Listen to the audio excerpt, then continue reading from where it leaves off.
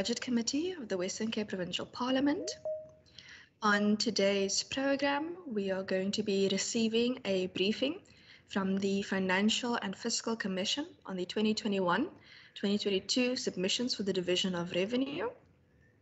And members, regarding the briefing by the Provincial Treasury on their first quarterly departmental performance, as communicated to members previously, Provincial Treasury requested a postponement due to the first quarter provincial budget performance not having served before Cabinet yet, and this is due to Cabinet focusing on gender-based violence in their sitting on the 25th of August, and the Friday's Cabinet that was cancelled. The proposed date is that this will then take place on the 20th of October, which is currently the only closest date available. And that will also be when the Budget Committee is being briefed by the department on the payroll and MERO.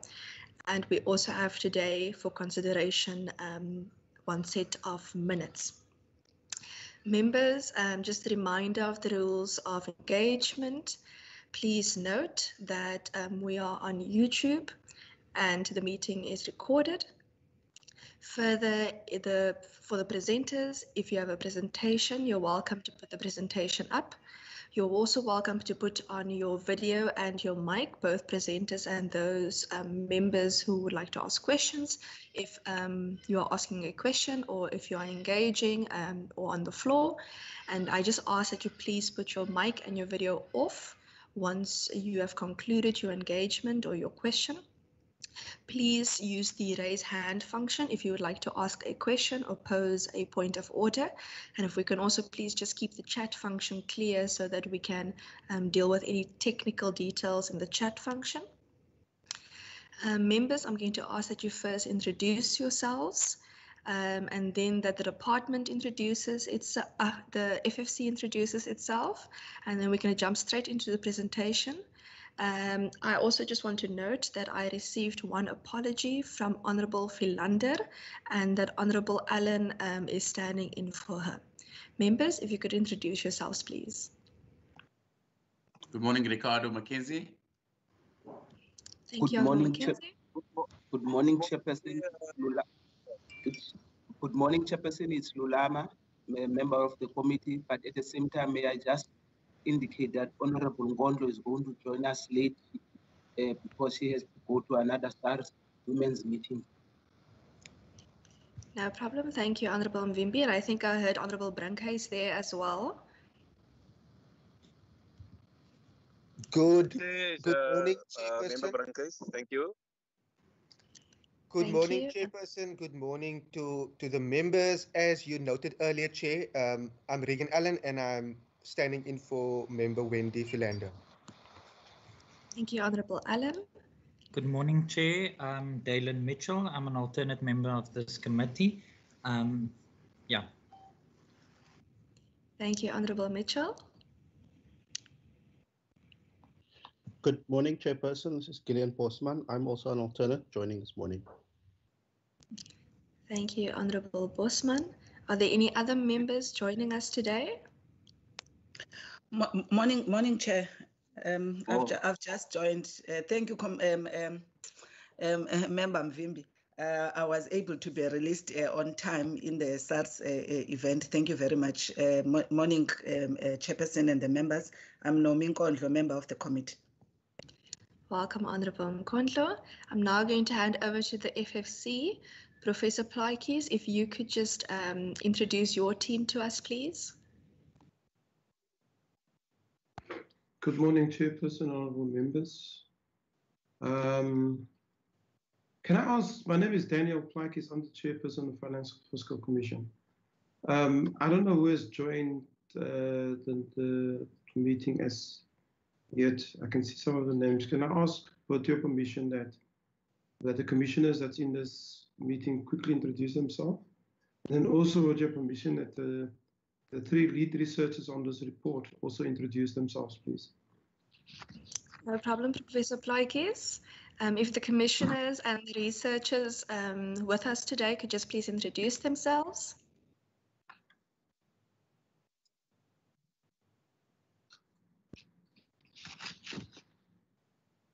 Michael Sachs, are you in the meeting as yet?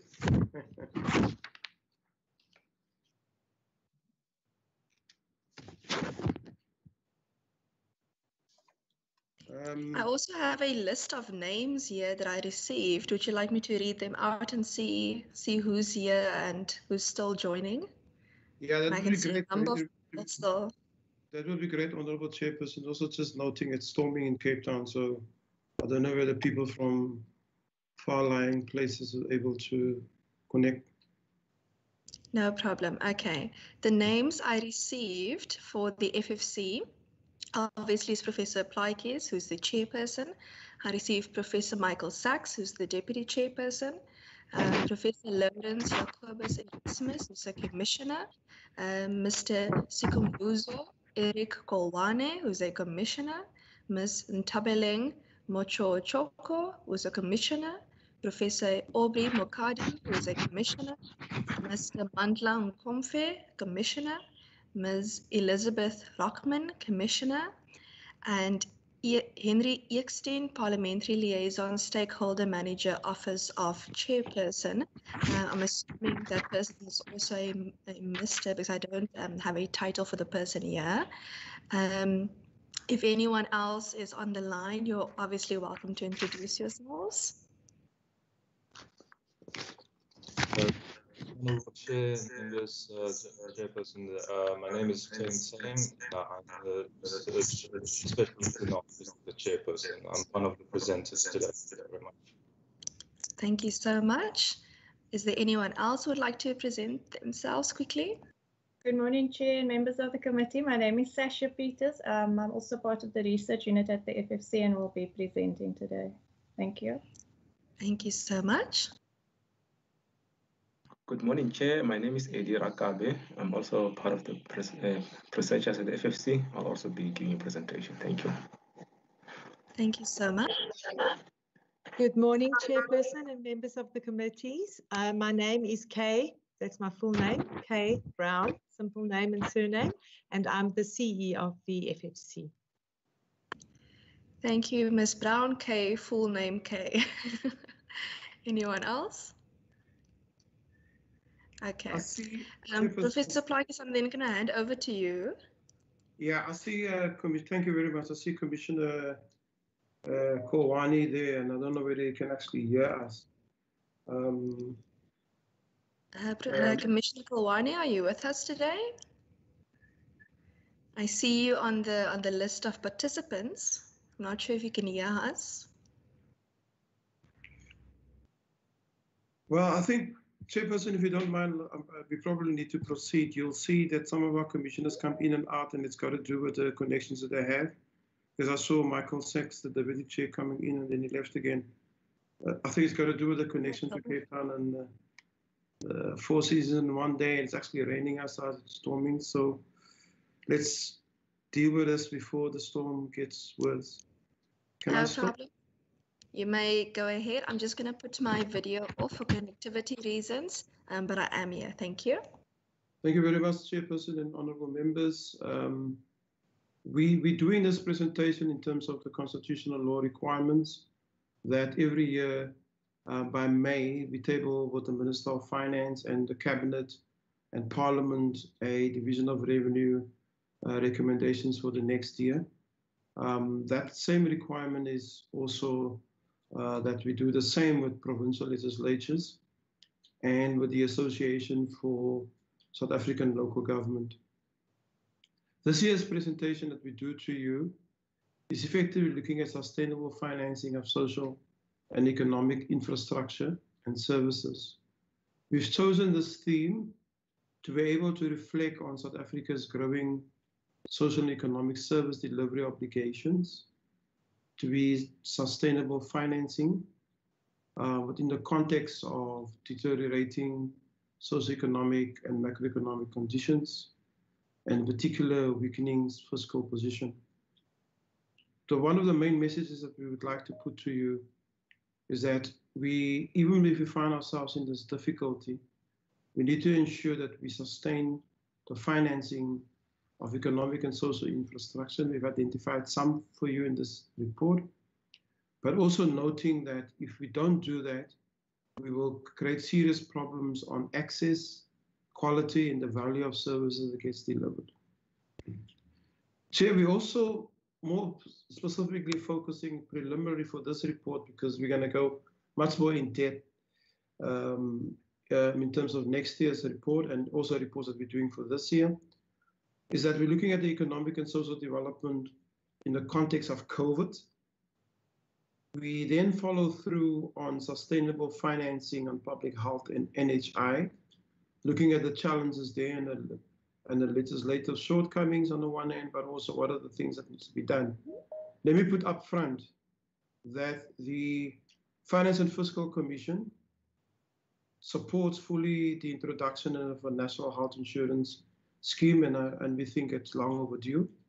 But there are some structural and functional issues that needs to be addressed in terms of the national legislation that sets the framework, but more importantly, how the service delivery networks is going to connect with each other. We're also looking at quality and inclusive social services. And there in particular, we're focusing on the most vulnerable, on children between the age of 0 to 9 and services between the children between the age of 0 to 9. And as you know, it's about early childhood development. Some of us that has not attended early childhood services the way we know it, some people call it creche, some people call it early childhood play groups. You will know that one of the critical issues of early childhood and community groups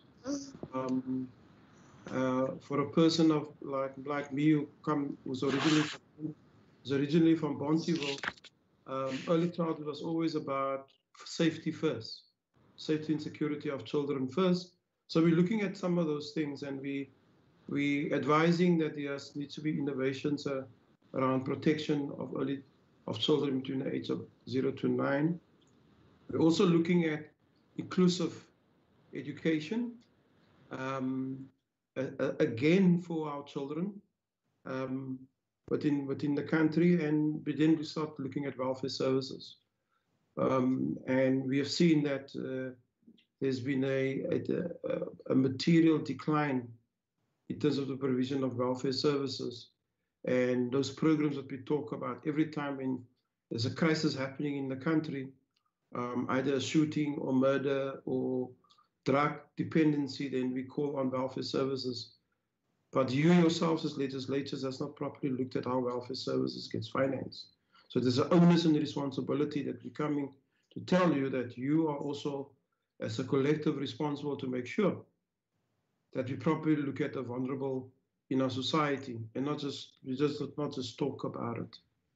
Then there's also the issue of we're starting to look then at the problematic of the intergovernmental fiscal decentralization system within the country and how that affects social services.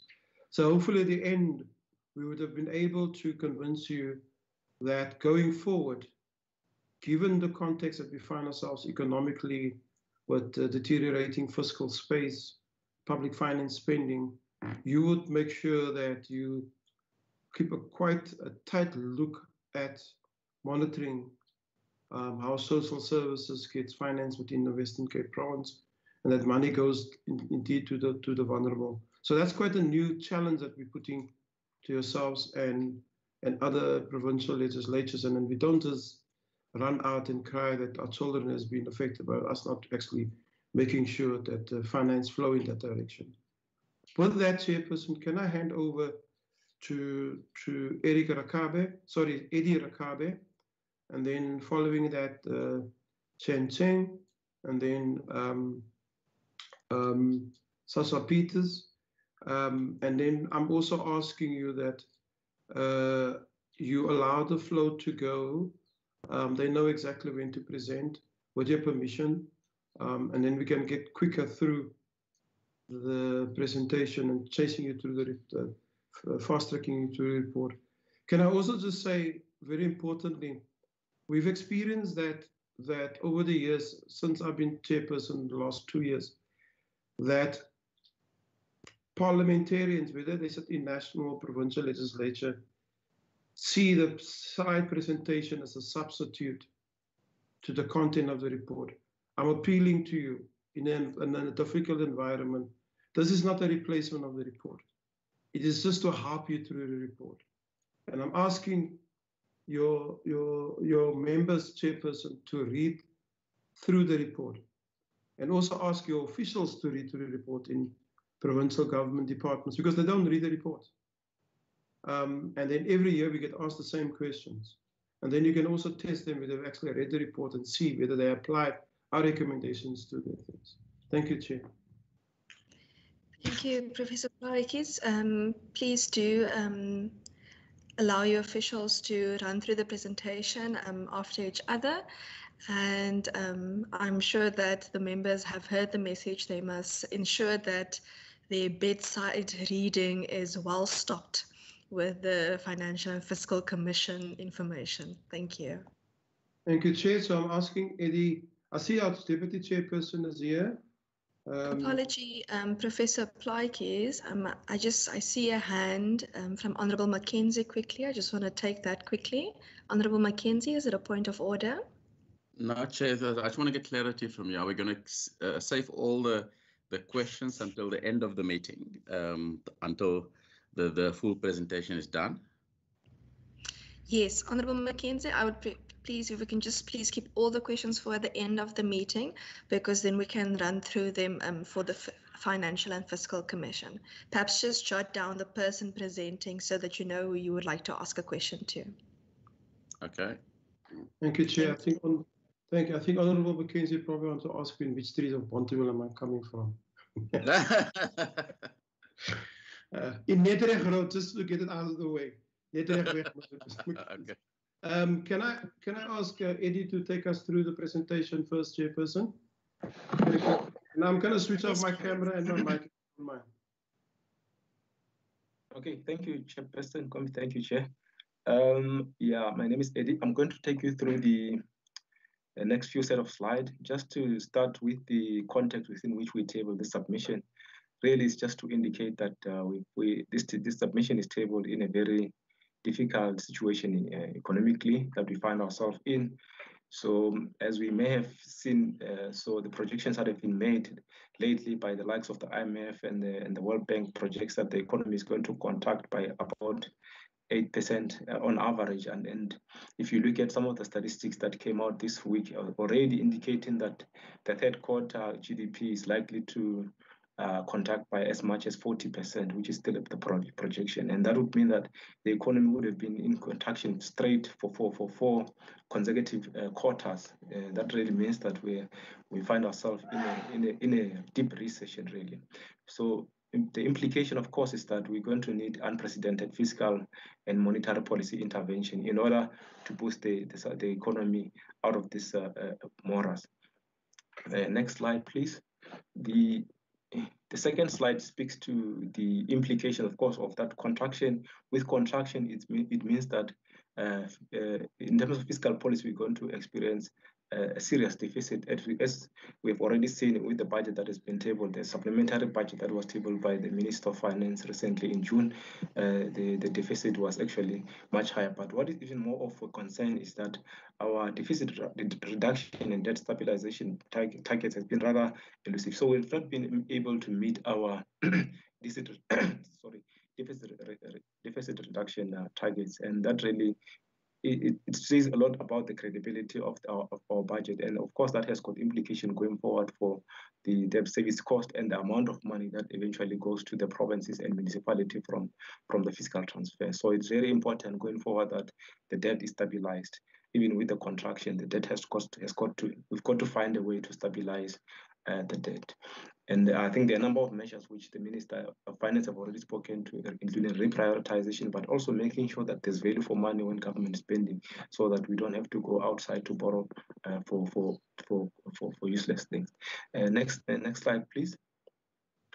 The next slide really just shows the importance of public expenditure and how it's going to be important in order for the economy to recover from the current contraction. As you can see, we've had a very good run from 2016. The expenditure was growing fairly well, even despite the fact that the economy was not growing at a very good rate. So we've had the economy growing at less than 2%, but still we would still be public expenditure was rising steadily. But now with the COVID-19, we're starting to see that the expenditure, total expenditure, will decline in 2021 and in 2022. So, and with that decline, obviously, we're going to have to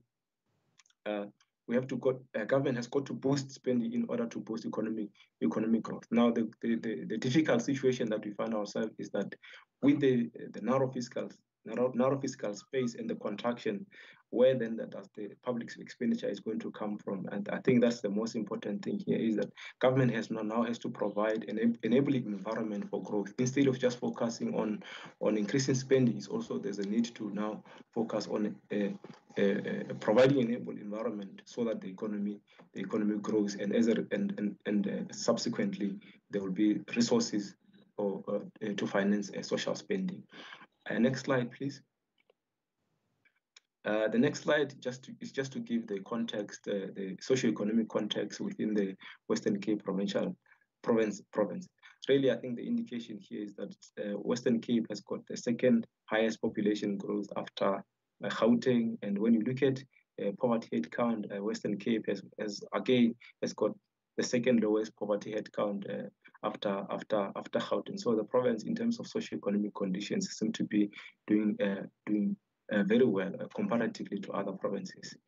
Although poverty levels, of course, are still very high across the country, but when you look at the Western Cape, the situation seems to be much better. Next slide, please. The next slide focuses on the provincial contribution to GDP and unemployment. Again, as you can see, I suppose this is quite a known fact that Northern Cape, KZN, and KwaZulu-Natal combined contribute more than 63% of GDP. And also in terms of employment, I think Western Cape has got the lowest unemployment rate relative to the other provinces. So the socio-economic indicators really indicate that the province is doing much better when compared to the rest of the other provinces. This, of course, doesn't mean that there mustn't be intervention to address the unemployment rate. It's just a comparative analysis. Next slide. The next slide, again, here is looking at the service access and service quality, starting with the healthcare. Broadly, we look at maternal mortality and infant mortality. And when you look at Western Cape, again, in terms of maternity, is well below the national average of about 110 per 100,000 deaths. So there is something that is probably the healthcare system is able to do. It's still very high by international standards, but comparatively with the rest of the country is a little bit low. And it is still the same with the infant mortality. Of course, I mean, it's really a concern that we continue to see these big numbers in terms of infant mortality. It means that there's something wrong with the healthcare system that needs to be improved. So when you look at the infant mortality for Western Cape is around 17.3 per 1,000 live birth. So again, but that's still well above provinces like Eastern Cape. So there isn't really I would say an argument to say that more urban provinces are doing much better than the rural provinces. I think it's just a matter of healthcare performance and how the healthcare system is able to deal with some of the socio-economic conditions and how they affect the health of the population at large. Next slide, please. The next slide deals with the education access and in particular focusing on ECD, as the chair has already mentioned, that it's quite important to really focus on the development of the children, as that has got implications for the future development. So in terms of ECD, when you look at the Western Cape in particular, you find that the about 48% of the children do not attend any childcare facilities. any ECD facility. So that is again a big concern. 48.4% is a big concern, and only 22% are able to attend ECD or education centers. So again, that's really a big concern, because it means that people, our kids go to grade 1 without having attended without having attended early child care development, and of course that has got implication for their development as they progress towards within the education system. Now, looking at matriculation pass rate, there I think the province, Western Cape, has got the third highest matriculation pass rate. It's always arguable whether matriculation pass rate is a good indicator of education system. And as you'll see in our presentation, is that perhaps we were missing on some of the good or the requisite indicators of education, because we're not measuring the performance of the system in its totality by just only looking at matriculation pass rate. But because this is the data that is mostly readily available, it seems the country as a whole is doing well, when well above 70% of matriculation pass rate, and in particular Western Cape doing well at 82%. Next slide, please. The next slide, honorable members and chairperson, deals with the South Africa. Is really the meat of the submission that the Commission is tabling to the provincial legislature. And the first chapter deal with the intergovernmental fiscal system in the context of social services. So it's essentially the idea behind this chapter is really to just indicate that if the intergovernmental system that is underlying the service delivery arrangement is not working well, the government will not be able to deliver services. And as a result, we continue to experience poor quality service outcomes, as I have indicated in some of the slides. So briefly, the chapter looks at the assesses factors that affect effective function of intergovernmental fiscal relation for social services, with particular emphasis on governance, delivery, and funding challenges. So we focus on legislative and the institutional framework underpinning intergovernmental fiscal relations. We also review the education and health performance data available for measuring outputs and outcome. As I said, matriculation result is not necessarily is not a sufficient measure of the education system as a whole in totality. So we look at the extent to which there is education and health performance data available to measure the system performance as a whole. And then we also assess the feasibility of implementing the costed norms to improve the linkage between the allocation and expenditure responsibility. So basically, the costed norms is a formula which was proposed by the Commission in 2001 to replace the current provincial equitable share formula. The reason being that the Commission wanted to provide a much better linkage between the input requires to deliver a certain level of services and the allocations that are given to the provinces. So, but at that time, there was not really sufficient data to enable application of that formula. So it was now rejected. But then we thought that now it's an opportune time to now look at whether that system cannot be brought in place. Next slide, please. The next slide really is just to, it's just the key questions that we were asking in this study. Firstly, that what are the legislative and institutional hindrances to the effective functioning of intergovernmental fiscal relations system? What remains to be done in the system of education and health performance management system? And lastly, whether it's feasible to implement the costed norms as I've just mentioned. Next slide. Next slide. Yeah. Here, just to give the honorable members the brief findings from this chapter is that the lack of clarity on the division of responsibility for concurrent functions create tensions in the delivery of social services. Of course, the Constitution says that health and education are concurrent functions between province and national government, but there are certain functions within each function which we find that sometimes are not clearly defined, and as a result, there's also always tensions about who must fund a certain services or who is accountable for a certain delivery outcomes, and that if it's not clarified, we find that they often create tensions, and obviously it contributes to poor delivery outcomes. Secondly, is that intergovernmental relations structures to foster coordination, good governance, and improve delivery are ineffective. So there are certain forums which the legislation, such as the Intergovernmental Fiscal Relations Act, so the Health Act and the Education Act, all provides for. But we find that those forums are not necessarily effective to facilitate consensus between provinces and national government, and as a result, it then contributes to these tensions that we've spoken about on delivery of concurrent functions.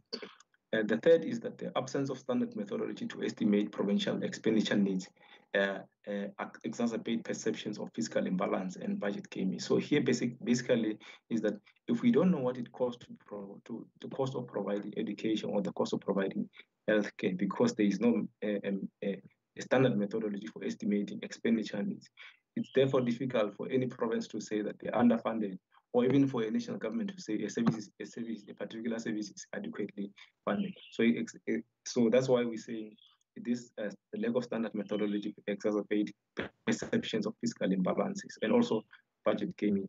In some cases, we have found that there is budget gaming which is being done by provinces. The third finding is that there's a lack of norms of standard. Sorry, can you just go back? Yeah, the lack of norms and standard leads to variation in allocations and service quality across provinces and causes intergovernmental fiscal disputes. So the figures that are presented earlier around education and healthcare actually indicate this variation in service level and service quality, and that's because we don't really have sufficient norms and standards against which we can measure the performance of any provinces against clearly set out delivery norms. So that we find it causes intergovernmental fiscal disputes. Next slide. Yeah, the next slide speak about the next finding really is really around the availability of data to enable systematic and holistic evaluation of social services performance. So in this case, we find that there is insufficient credible data to enable government as a whole to measure the performance of the education and health system as a whole. So in the study that we did, we found that by international standards, South Africa has about 44% of the capacity required to measure education performance, and only 32% of that needed to measure healthcare performance. And lastly, is that the current provincial equitable share formula is relatively allocative inefficient, but it could be improved by incorporating certain aspects of the costed norms, which I spoken to at the beginning.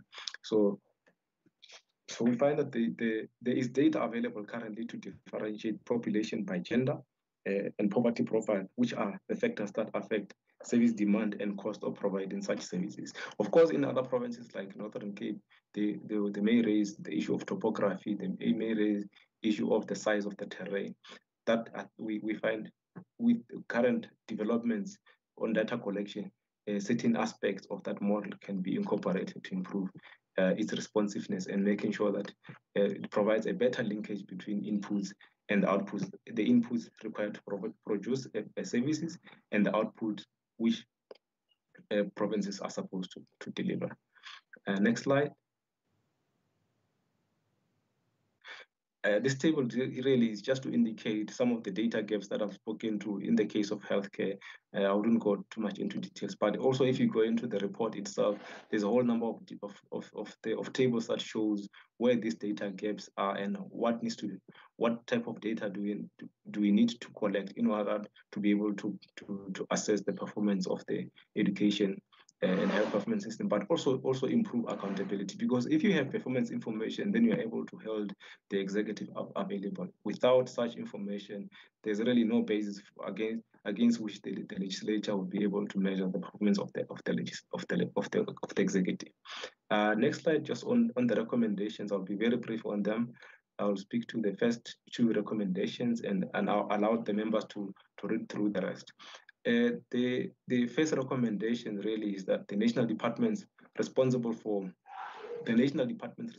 key concurrent social functions, especially education, health, must revise their respective enabling or subordinate legislations to ensure that the roles and responsibility for various sub-functions or activities within function are clearly detailed and linked to the accountability framework.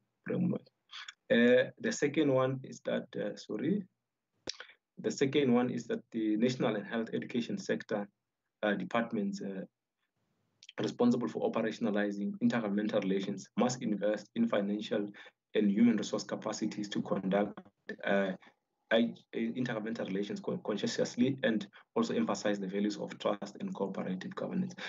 In the interest of time, Chairperson, let me hand over to my colleague Chen to continue with chapter 3 and 4. Thank you very much.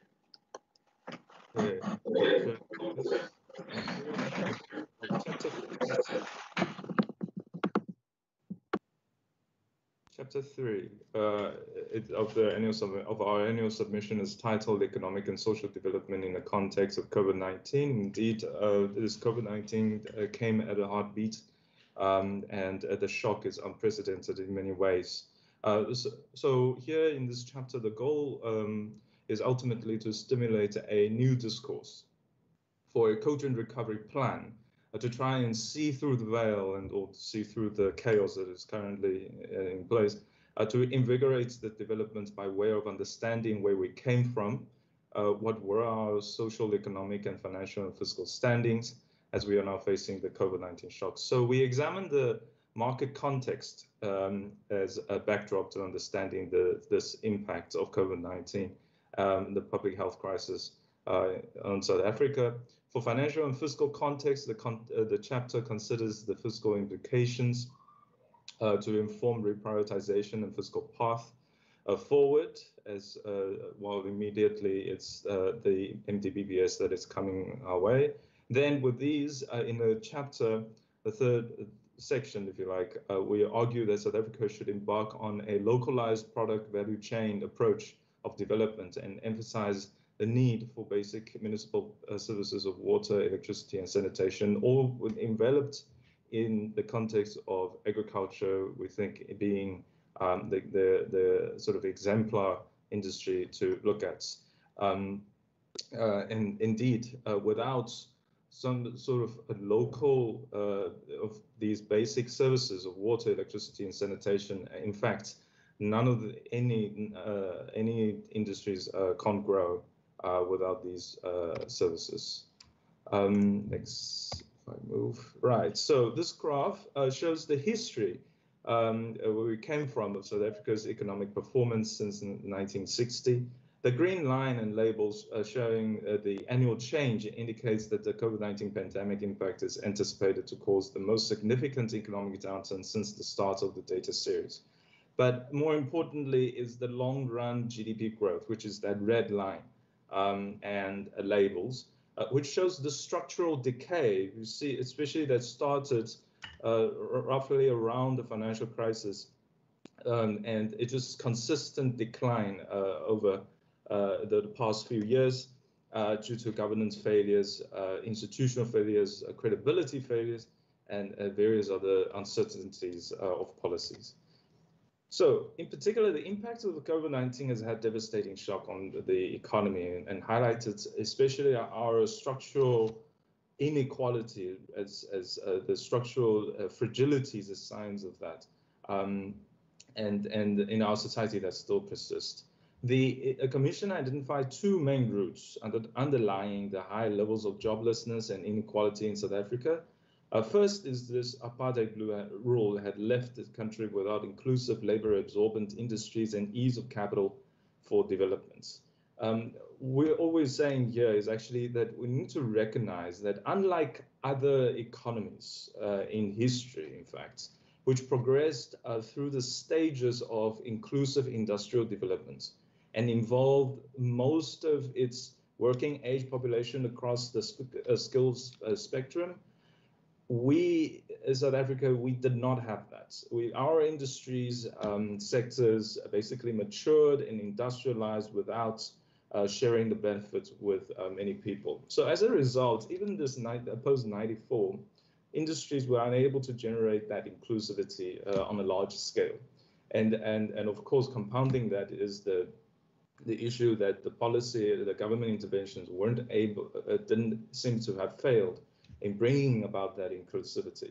Relating to the first, then also the second point is that this over the since '94, there has been an increasing dependency on this addiction on this sort of commodity-based, concentrated industries development, and especially in the around 2010, our competitive industries were found in the concentrated markets of mining. This is also referred to in the economic literature as the resource curse, which we observed in many other African countries or developing countries, and that this addiction to import solutions of products and capital, as opposed to innovate internally to diversify local productions for domestic inclusive growth.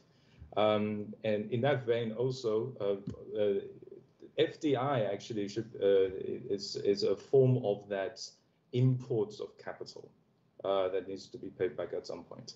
Hence, with COVID-19, as we are facing it now, South Africa's response to this pandemic can either to try and return to these business as usual modus operandi, which really no longer exists or applies, or to grasp the reality as we advise and the opportunity to leverage the crisis and effects structural change in real terms in the economy. This is meant to be done through industrial diversification, urgently localized product value chain approach. As a proof of the need for structural change, we look at this inflation or the general increase in price for essential and non-essential items, or core versus non-core inflation.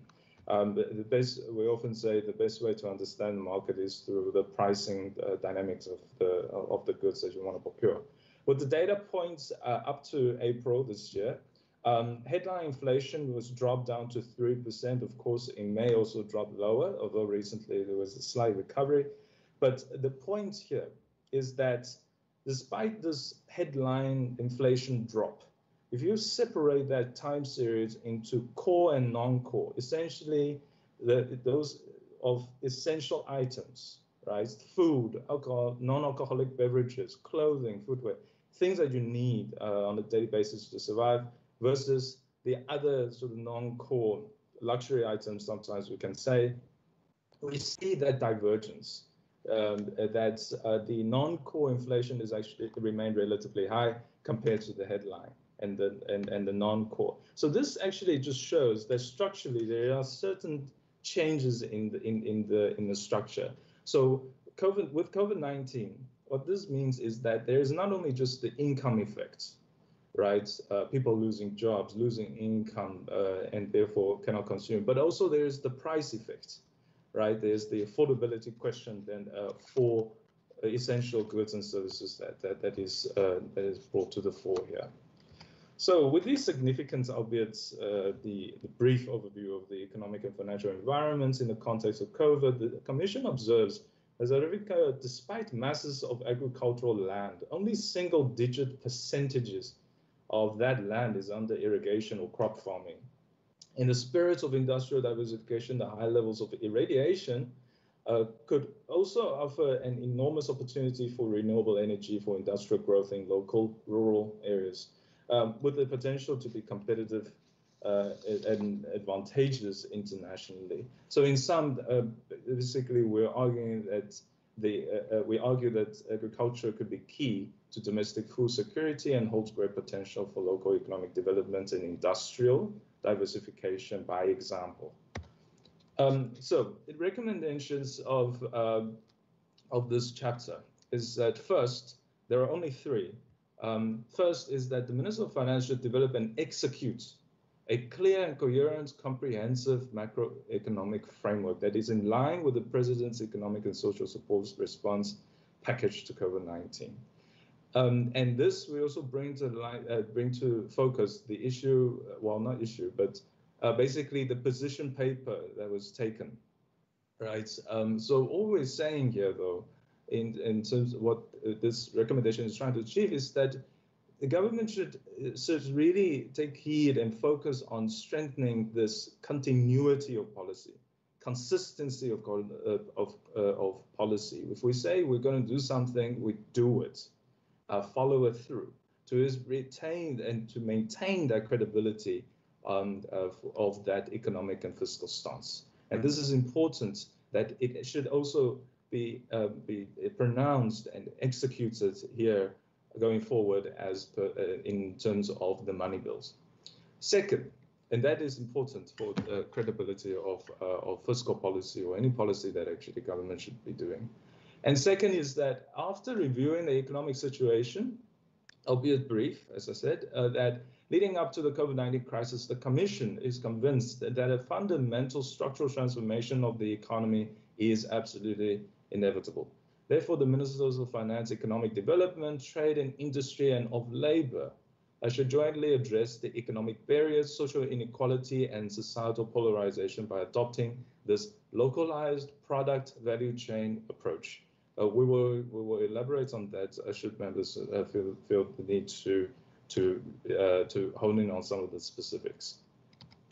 And third is that the Commission argues that with the right infrastructural and financial support from the states, emerging farmers can be catalysts for local economic development and growth with the added benefits of food security in facing the COVID-19 crisis.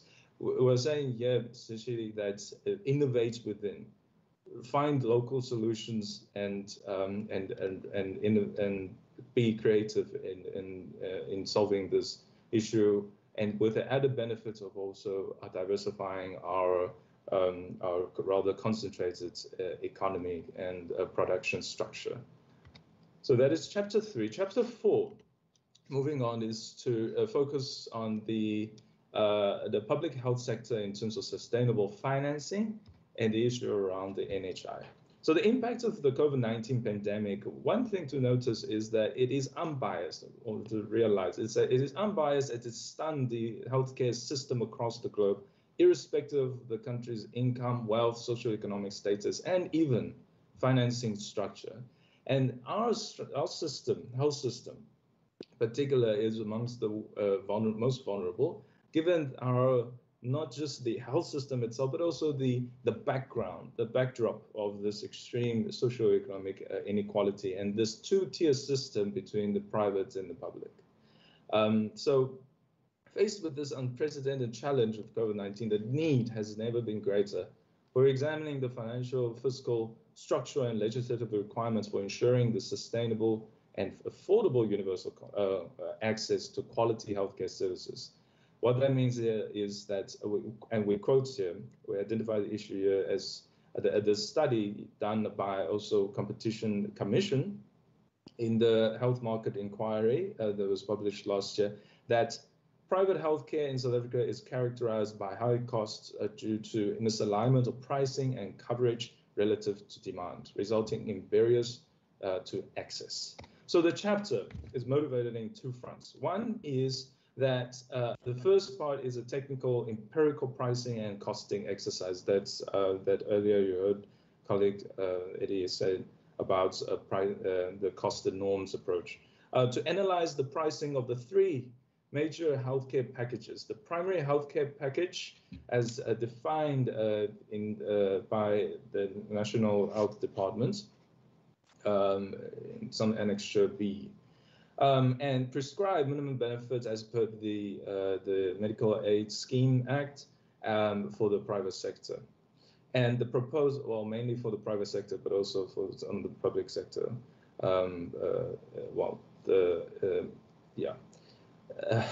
Medical scheme. And then the proposed demand, this is the third one, is our proposed demand-based, we call it the Provincial healthcare package, which we use to estimate what could be the most optimal in terms of demand and pricing of healthcare package, in order to assess that value of this healthcare service that is being covered in the market. So basically, the financial data sets and patient outputs data sets were merged at the sub-departmental level of the hospital's servicing units to derive the healthcare output cost mapping. The second part is to examine the NHI reform in the context of the legislative and intergovernmental fiscal requirements, and discusses 4 critical success factors or issues that are needed to achieve the unification of healthcare access across the NHI. The table for the first part, the pricing and costing of the healthcare packages is here. Summarizes the costing. The results is significant, as according to the healthcare output cost mapping that were derived using real data. The PHC, the primary healthcare package, is estimated to cost at 2,198 Rand, covering only though 27.3% of the healthcare service exposure. So in other words, if a patient walks in there into a facility requiring medical attention, and then he carries around with him about 2,200 Rand, he could basically, he's in a sense covered financially for that 27.3% of the potential need and for healthcare services as his risk exposure to treatment. The prescribed minimum benefit, that is as per the Medical Aid Scheme Act, and basically our discoveries and all the other medical aid schemes for in the private sector is nearly 10 times that, costing almost, well, 20,000 Rand. But with that financial resource, it's also covering 80.6% of the health service exposure it needs. However, if now then one uses this costing mapping and just target those sub-departments with the most patients and or the demand for exposure, and sum up and derive the needs-based Pareto healthcare package, the third one that we're proposing, one could cover at 80%, just almost as much as the private sector, but only costing about 13,000 Rand. And we list there all the specifics of the sub-departments. Essentially, those are the departments that you should see with the highest demand for treatments.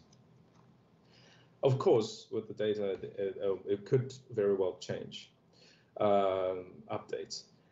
So through this costing and pricing analysis, the Commission found that the current PHC, so through this exercise, we also found other things in terms of the structure of the PHC package, and that it only covers relatively, as you saw, very little. And that we also noticed that it focuses too much of its resources and attention on the sort of the non-care services, such as information, promotion, screening, facilitation, and education purposes, and it only really manages the minor ailments. Most cases that require more sophisticated laboratory testing and medical treatment needs to be conducted at hospitals through the referral system. So this issue, especially in the current context of COVID-19 pandemic, is pertinent, right? As many of these small scales PHC clinics are not equipped or capacitated enough to deal with a viral outbreak such as COVID-19, and thus potentially become points of contagion if not managed well. To increase the it could be potentially disastrous. And so this is also why I think many of the testing centers actually are conducted at major primary hospitals rather than at clinics. So we're here advising that through this costing and pricing exercises we demonstrated here could also be the gateway into understanding some of the structural deficiencies of the of some of the policy issues, and then also we motivate and substantiate then that through this costing and pricing we're also able to bring in the importance of using data-informed approach to derive better policies.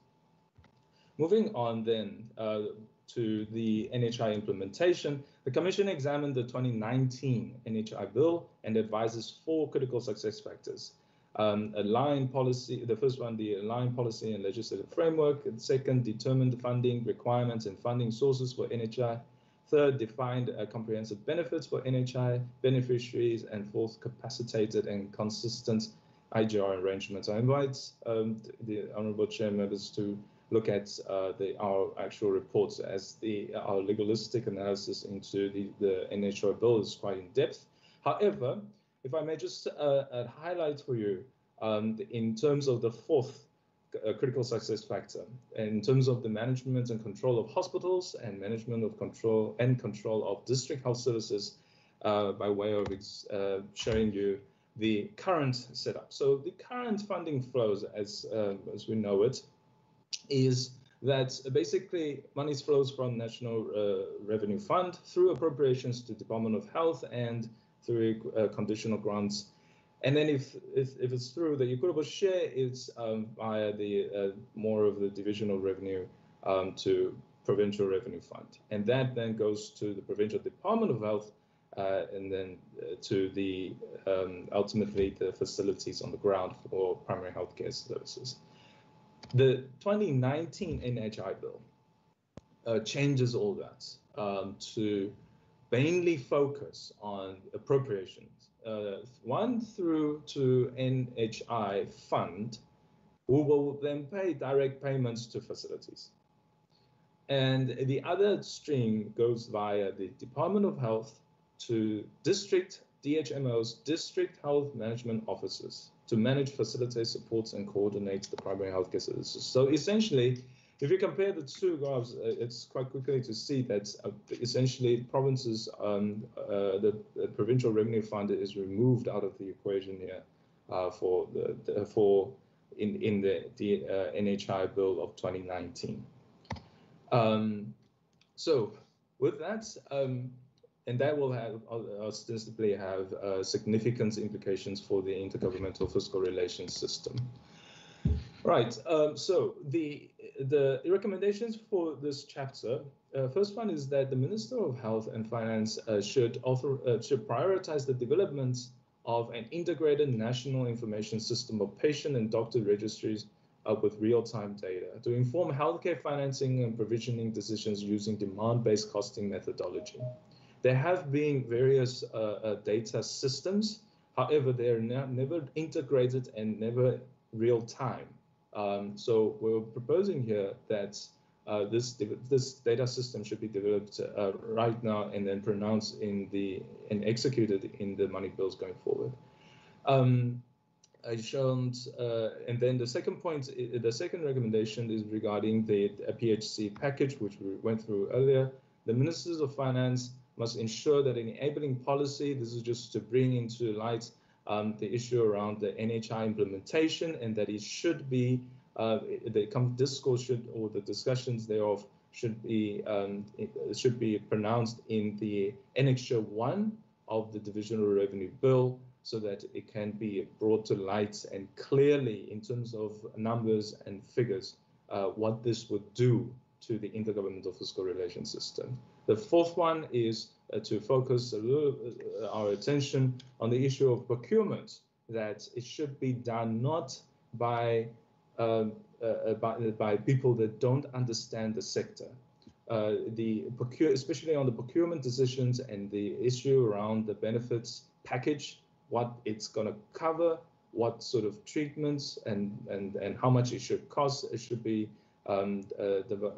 looked at by the technical committee and then staffed by health experts. So with that, I'll hand over to Sasha Peters to take you to the end. Thank you. Thanks, Jane. As indicated, I'll take you through the last chapter of the submission, which is chapter 5, and this chapter is guided by the sub-theme of access to quality and inclusive social services. If we move to the next slide, please, Jane. So the chapter looks broadly at the area of family and community welfare services, and it focuses in more detail on existing bottlenecks hampering two specific interventions, namely the delivery of early childhood development or ECD education services and progress with respect to rolling out inclusive education. And we've seen during the unfolding of the pandemic the huge gaps in access and delivery of quality basic services, especially to poor and vulnerable families and communities. And as we know, this is not a new phenomenon, but these are challenges which are long-standing and which need to be addressed. So just in terms of background or context, stable and supportive families have numerous positive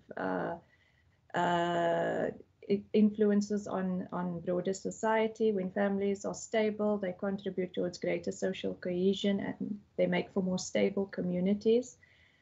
Stable families are also more likely to be associated with lower levels of crime, violence, and substance abuse. And literature also shows that when you take a proactive approach to strengthening families, so identifying at-risk families and putting in place appropriate support, that this is more cost-effective, but it also such an approach also allows the space for children to develop and grow to their full potential. As we know, the problem that we face is that the majority of families in South Africa face numerous pressures, from poverty to HIV and AIDS, substance abuse, gender-based violence, child abuse, and many others. So as I mentioned, this chapter first looks a bit broadly at the approach that government employs when dealing with interventions focused on families, before honing in on ECD and inclusive education. So if we look at the next slide, this first slide here relates to our first finding and concerns a general lack of a developmental approach to family and community welfare services. So firstly, family and community welfare services are very broad. They range from the provision of free primary health care, the provision of water and sanitation, subsidized housing, ECD services, inclusive education, and there are many other services. But ultimately, the Department of Social Development is the custodian of government's policy and program of action around families. And what our analysis highlights is that there is a significant misalignment between government policy to strengthening families relative to what happens in practice. So in terms of the policy, the concept of developmental social welfare requires government to take a more proactive approach to identifying children, families, and communities at risk. So moving away from intervening after need arises to intervening before need arises and before abuse, neglect, or exploitation of women, children, or the elderly, for example, happens. This as opposed to government getting involved after need arises and when relatively more expensive statutory interventions like alternative state care or protective services are required.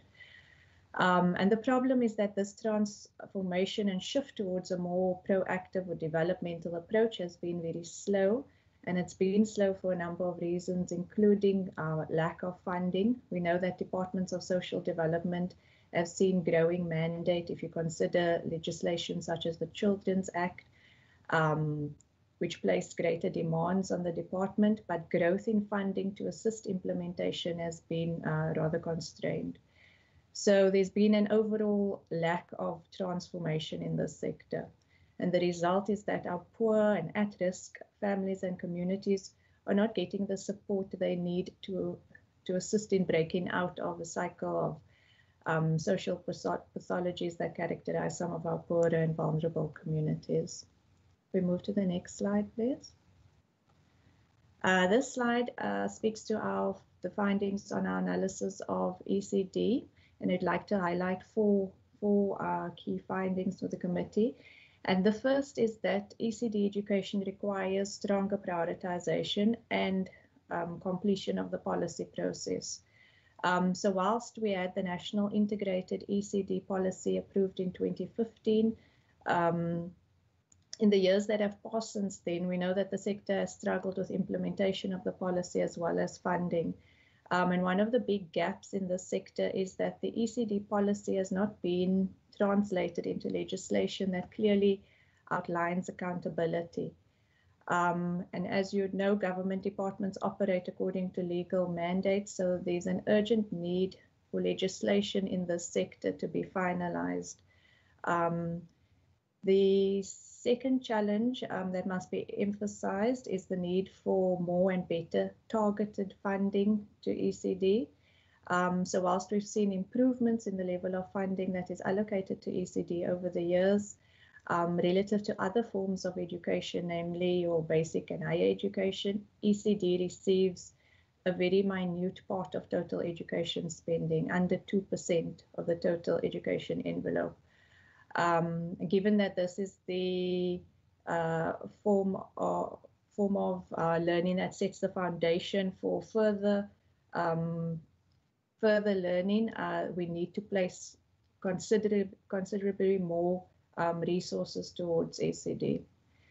So there are two models of ECD provision. You get formal ECD center provision, which includes your grade R classes in your formal schools or pre-primary schools, and you get non-center-based ECD programs, and those are your more non-traditional programs like your informal play groups or your toy library programs. And our concern is that the funds that are being allocated are largely being allocated to your formal ECD programs. And the challenge is that most of our poor learners do not attend these formal ECD programs. They attend the non-center-based programs. Now, in order to access the government subsidy in respect of ECD, these centers need to be registered. But in order to register, they need to meet certain requirements. And the problem is that to align themselves with these requirements, a lot of which are infrastructural in nature, they require funding. And these are funding that, this is funding that they do not have. So these are the programs that require funding the most, but which are unable to access them. We do know that government has an infrastructure component in the ECD grant, which aims to assist these non-center-based programs to improve their infrastructure and therefore enable them to register. But it's a very small amount and it's not reaching all the centers that require assistance. The third challenge in the sector is a data-related one. For example, the sector does not have a data system that contains the number of registered and funded ECD programs and the number of children accessing them. There is also no data collection on the quality of ECD programs being provided. So this is a big gap in the sector, because to enable informed and sound decision making, you need credible, reliable data. Then the fourth challenge relates to ECD teachers. When we look at the literature, the main predictor of quality for an ECD program is the quality of your teacher-child interactions. But in South Africa, it's estimated that under 40% of our ECD teachers have an ECD qualification. So this needs to be strengthened and improved. If we move to the next slide, please. So this slide summarizes our key findings on inclusive education. And as you know, inclusive education refers to a model of education where students with special needs spend most or all of their time with non-special needs students. So there's integration across the different types of school. And it's not that all learners with special needs must attend only your special needs schools. So in terms of our findings, we wanted to highlight three which we think are key aspects. The first is the inclusive education is characterized by a lack of accurate and up-to-date data. As you saw with all the presenters, they mentioned the issue of data. The sector again is characterized by data that is not collected or reliable. There are estimates that place the number of children with disabilities that are outside the education system at just under 600,000, and that there are just about 120,000 learners with disabilities in the schooling system. So that means we are only providing education services to a very minute portion of learners with special educational needs. So we need up-to-date and reliable data. And without such data, again, it's unclear on what basis national and provincial education departments are basing their decision-making on. As with ECD in the sector as well, we have the problem of an incomplete policy process. We had the education white paper, which sets out government's what government wants to achieve with respect to inclusive education. That white paper was published in 2001. It's about 19 years on, and there's still no legislation to give effect to that policy. So we need legislation to be finalized, legal mandates to be allocated. So there's an urgent need to wrap up the policy process in the sector. Then the third, and the problem with the lack of legislation is that it also has affected the development of appropriate funding framework. So for example, learners with special educational needs that are based in public ordinary schools are funded in line with the school funding norms and standards, whilst there are no equivalent norms and standards for learners with special educational needs that are based in special needs schools. So again, firm legislation is needed to ensure a uniform funding framework for learners with special educational needs, irrespective of the type of school they attend. And then the third challenge relates to the need to adequately train teachers to assist in determining the special educational needs of learners. So the more learners with disabilities, the more teachers a school should get. But learners have to be classified as having special needs, and this requires that the school or the teachers assess them in terms of the policy on screening, identification, assessment and support, also known as the CS policy. And the problem is that many teachers are not trained in how to do this, and so the result is that your learners are not properly assessed, and then this has an impact on the provisioning of posts to properly reflect the needs of learners. If we move to the recommendations, the next slide, thank you. There are various recommendations coming out of this chapter.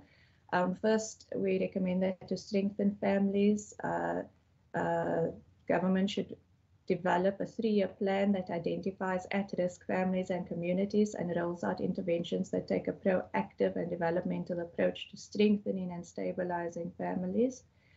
Then with respect to ECD, we recommend a nationwide audit of ECD services so that we understand exactly how many early learning programs we're dealing with and how many children attend these programs.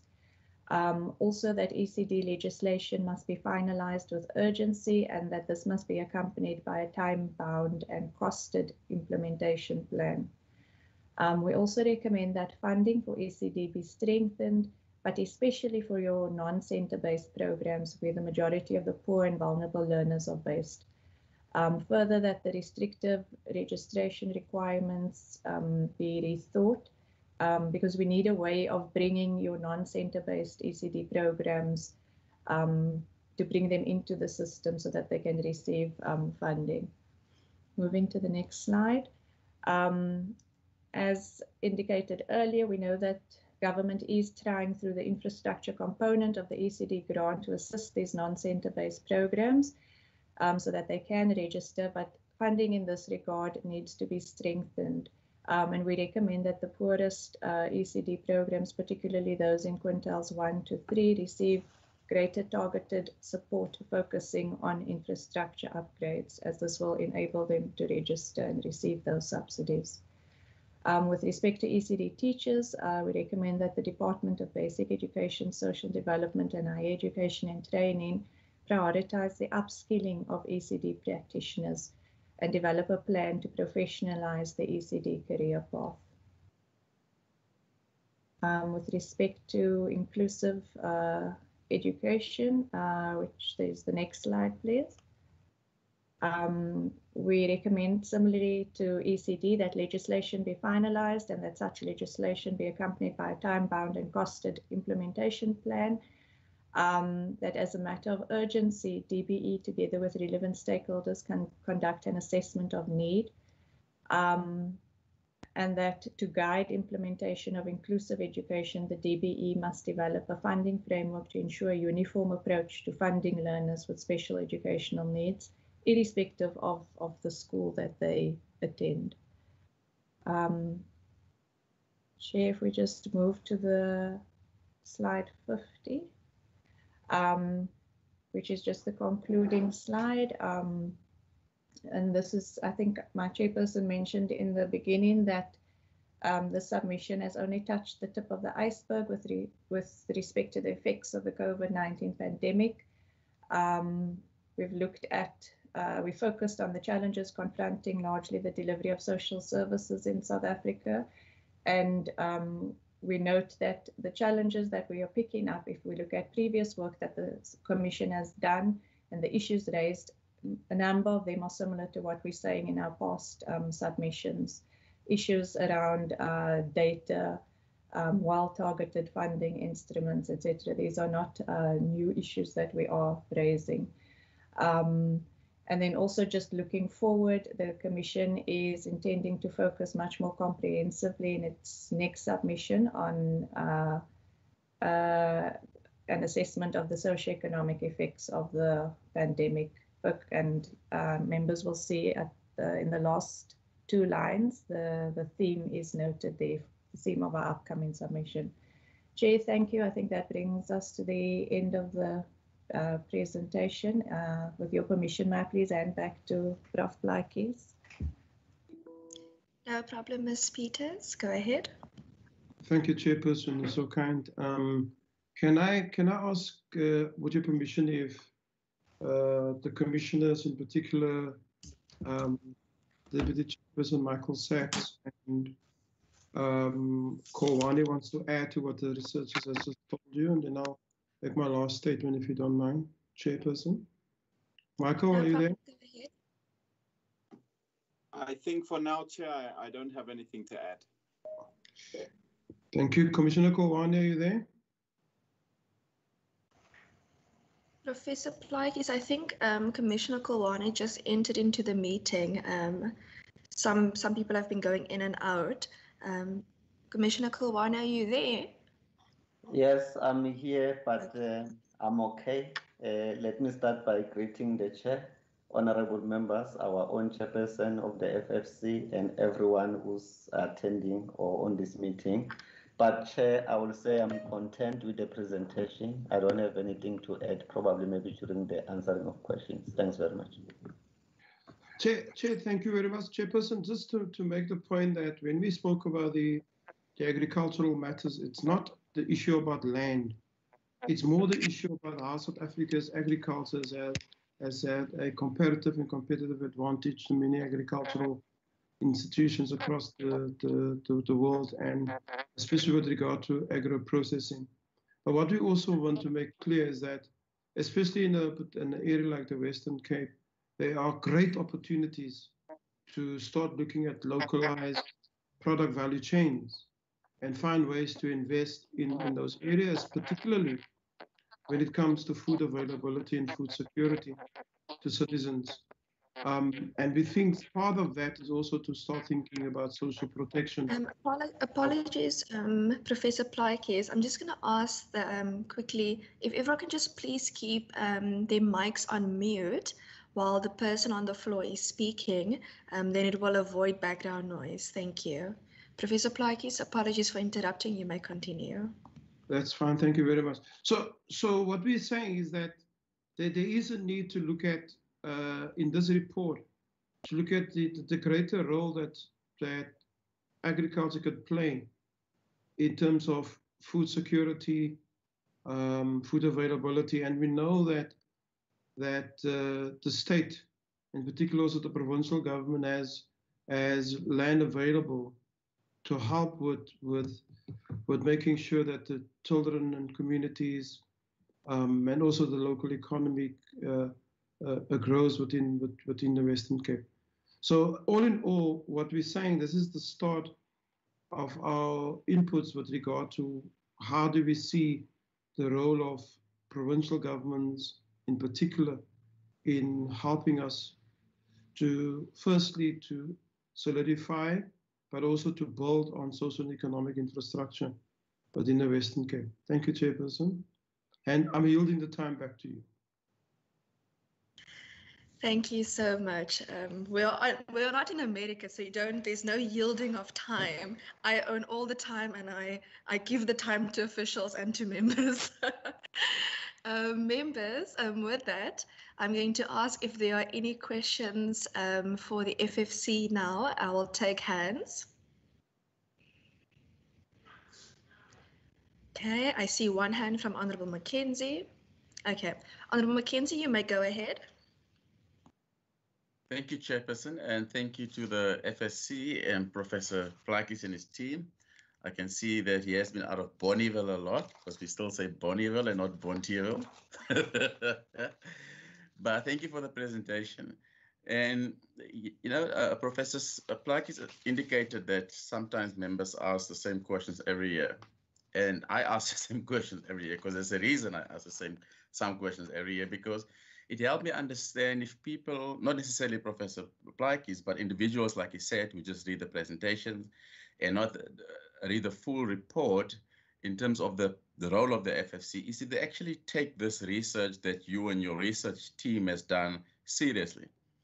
And if the people in power, and in this case, I presume, well, I'm going to say National Parliament and the President and the Speaker, if they do take your recommendations seriously, because there are some recommendations or work that you've done that was done previously. I mean, a lot of the stuff are not brand new.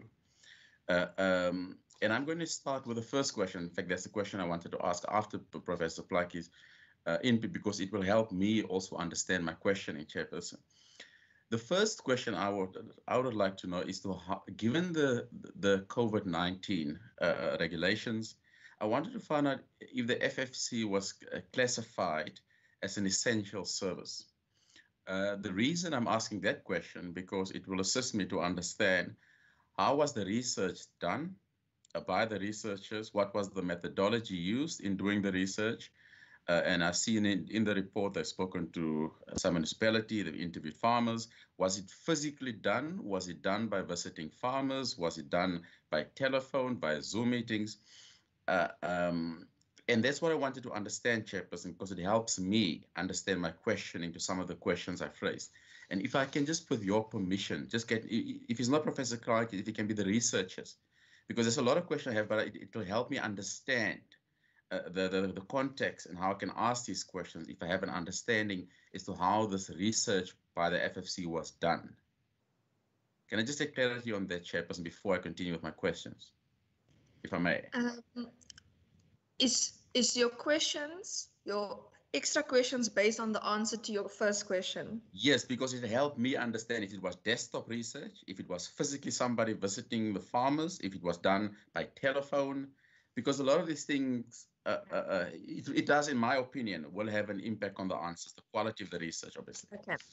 Honourable Mackenzie, what I'm going to do is I will take your first question. I would like to take other hands from other members, okay, and then I will do another round of questions so you can then ask your questions based on the answer you get then. Okay. Honourable Nkondlo. No, thank you, Chair, and thank you to the presentation. Let me just appreciate, I think, considering what the Prof has raised, I think we are inspired, Prof, and I must assure you that we may not necessarily always have the ability to read the reports, you know, in maybe only live in the summary, but we really appreciate the work and we are inspired, I think, with your words to actually jack up and read more the full reports than relying on the summary. I think thank you for that feedback to us as members, for also our own growth and betterment in our work. Saying that, the couple of things I wanted to check, Chair, is that I think I'm always interested, and I'm happy the issue of the IGR system is raised. Being a part of the system myself, one just reads and tries to look at this thing at how can we better realize the ideals that are set out in this, you know, in the IGR, with the intention of harmonizing, you know, that policy certainty, service delivery, especially for a citizen.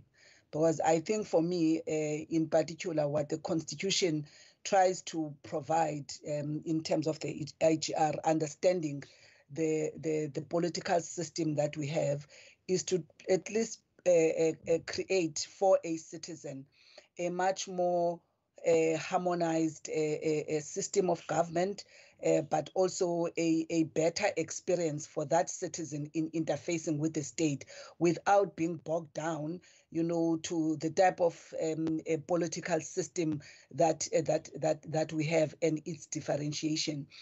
And I think in practice, it is not always the case, and it's actually becoming more difficult, I think, as we journey into maturing of our democracy, which I think is something, as I was looking at this particular element in the report, that I'm interested, I think, from somebody from the FFC, who are outside. Perhaps it's our own conversations also in our political parties of what would be the best way of resolving this particular challenge, that we always have in realizing the IGR. And I'm raising this because one actually experiences this in the main, sitting in the Western Cape, where we've got a different ruling party than what you have in the governing party, and the level at which, if one were to do, a sort of an evidence-based exercise, both from the Western Cape, but also in comparison with the other provinces, to consider, the harmonization, if indeed, it happens, and what does the party political system assist or don't assist in realizing such harmony. The second part, in terms of that, Prof and the team, is actually, the issue of the capacity of the legislatures, because I think with the expectation and the issues that are being raised, I look at some of the limitations being a member, I think, in the legislature, and I've actually been exposed to the National Assembly with the the institutional support, in terms of budget office, research and all of that. And I look at legislatures across, and for me, this is one of the things that I'm saying in context now to trying to reorientate ourselves or the state and in its systems, post-COVID, of what could be those things that maybe we need to have a conversation amongst ourselves, in enhancing. Because if you talk about just the simple, I think the comment you made earlier on, the capacity just for us, as members to go through all this, loads and loads and loads of documents, let alone the capacity that we have, to process, the technical expertise to process that. Sometimes, it's a limitation in the system that I think would shortchange the ability to make the influence. The other point is that I must support, I think, and I am very happy with what has been raised about, how in the other countries, how they've led their industrialization, which already, embedded inclusivity. And I think with our history, we all know that was never the intention, given the history of our country, of the old system that we are coming from. And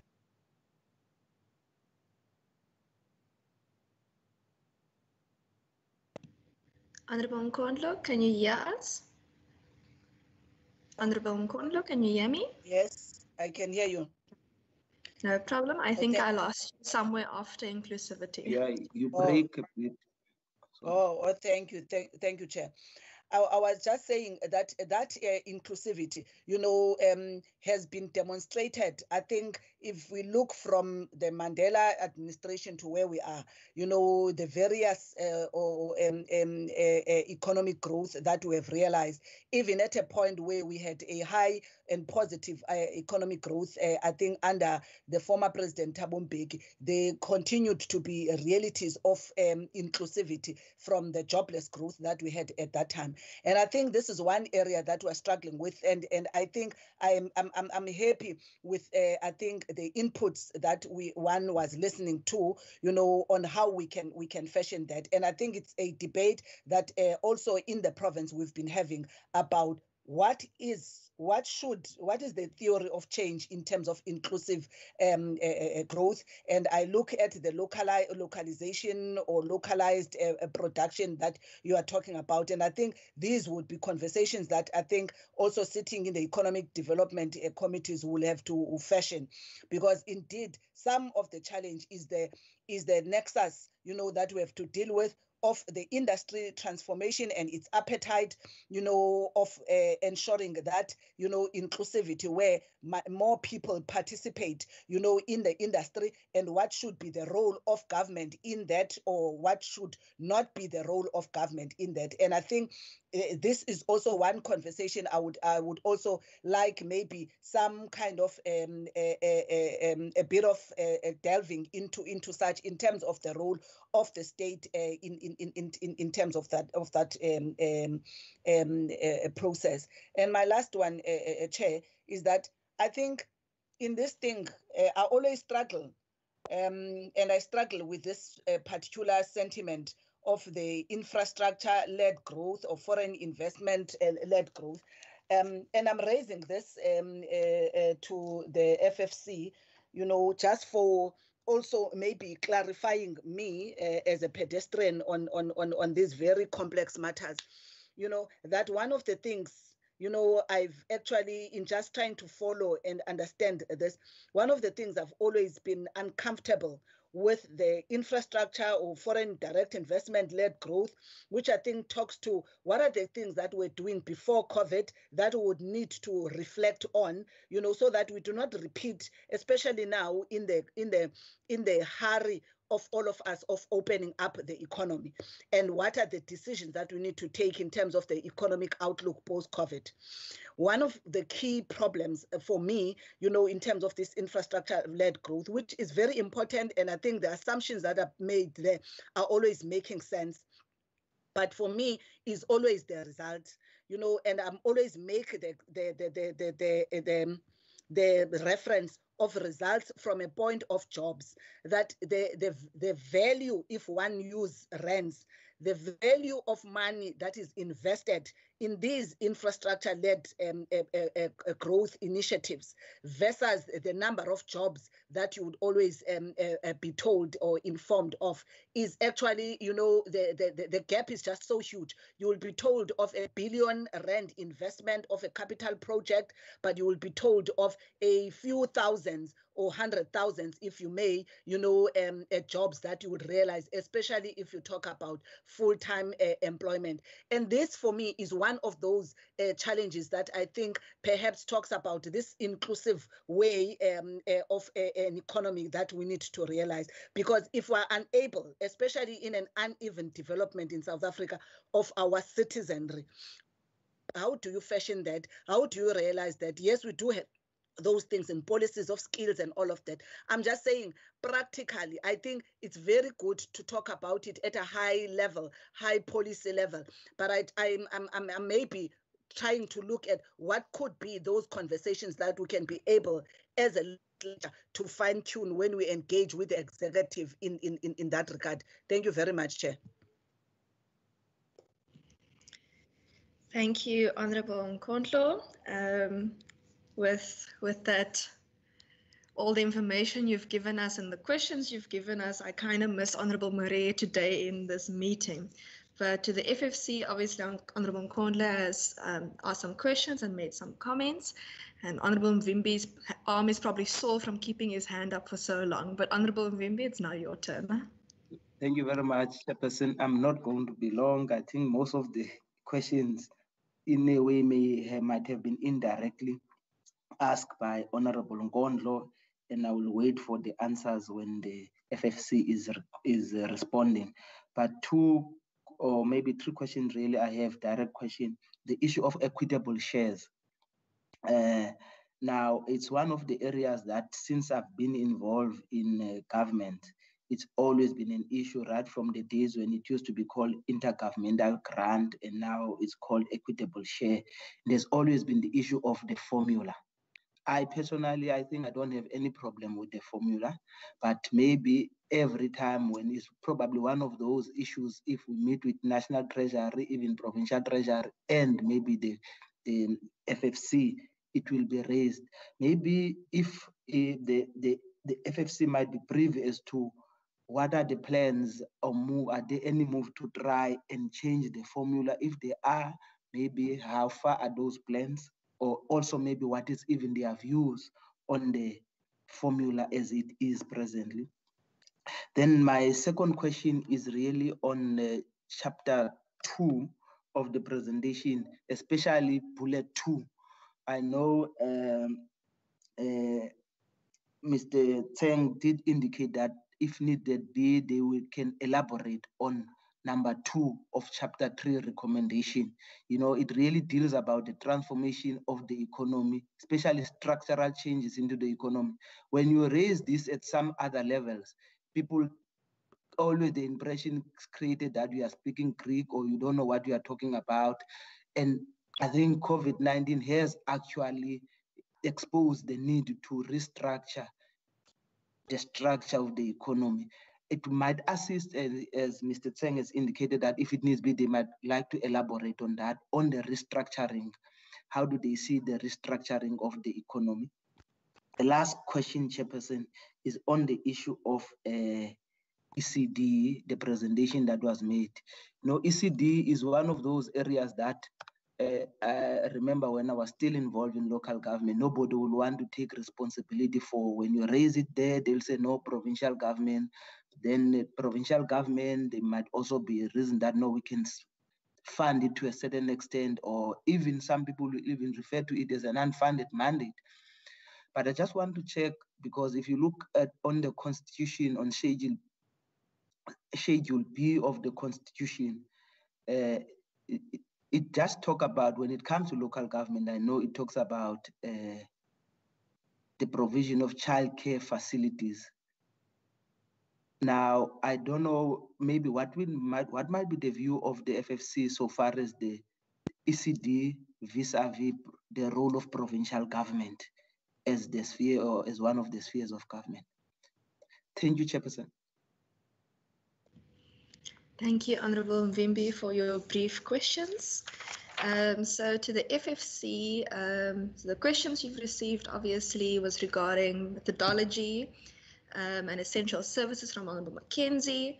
Honourable Nkondlo asked obviously regarding resolving challenges in the IGR system, incapacitating citizens, and how the political party system may hamper such procedures, as well as comment on capacitation of members in general and limitations in the systems, and question from her regarding inclusivity in budgets, practices from other countries, and how to improve the growth theories and calculations, as well as the role of government in industrialization, clarification regarding the infrastructure-led growth and FDI-led growth, and how legislatures can reflect on the economy before COVID compared to now in order to grow the economy and jobs, and the conversations one need to have with the executive. And Honourable Mvimbi obviously raised the questions regarding the provincial equitable share formula in terms of your view, how you see the restructuring of the economy possibly, and your view regarding the role of provinces regarding the implementation of ECDs. And I would just like to add a question from myself also as an extra to Honourable Mvimbi's question regarding the provincial equitable share formula. It's obviously not the first time that the FFC has commented on the provincial equitable share formula. Previously, you also raised concerns regarding infrastructure and some of the calculations regarding infrastructure and implementation and monitoring of the implementation of infrastructure. And I just wanted to find out if there are specific categories within the provincial equitable share formula that the FFC would like changing, and what are those particular changes that the FFC would like to see in the PES formula. And then after that, I will obviously take another round of question with Honourable Mackenzie going first, as he has follow-up questions, obviously also based on his first question, and also other members, depending on also how much time we have left. But Professor Plaatjes, I'm going to leave it up to you as to who will be answering which questions. Thank you, Chairperson and honourable members. I'm going to be very quick, then I'm going to hand over to the Deputy Chairperson, Michael Sachs, to also manage the process from FFC going forward. The problem with virtual meetings is you guys never give us a break, you know, and if you're over the age of 50, there are certain things that you need to do, you know. So I will jump and come back into this meeting. But Chair, let me just answer Honourable Mackenzie's, and I think Michael will answer the lion's share of the economic questions as raised by yourselves, and also try to draw the connection with the Western Cape in particular. And then on the early childhood, I'll ask Sasso Peters to respond to that. But there's just two issues that I like to respond to quickly, because I need to do it very quickly. Honourable Mackenzie's question, and unfortunately we don't mention the members' names in our responses, but I think he asked a specific one. The research that the FFC undertakes gets done long before it gets tabled into Parliament on the 10th of, in the month of May. So we've been busy with this research long before COVID. And there are a number of methodological processes that we follow through, and we've tried to instill a degree of rigor in the work that we were doing. But you asked more specifically on the whole agricultural question. Let me confirm with you that the approach that we were following was a combination of documentary data analysis and reviews, and those documentary data and analysis are documents from international institutions. For example, the OECD, the International Monetary Fund, but also documents from the South African Reserve Bank, from SARS in terms of the data there, and looking exactly at the patterns of what's happening in particular on the agriculture sector. The second set of issues that the second point regard methodologies is that I've been involved with the consultant that we've appointed in meetings with a number of private sector, if you can call it that, private sector farmers in the Western Cape, and as far as the Northern Cape, and I was also boots on the ground with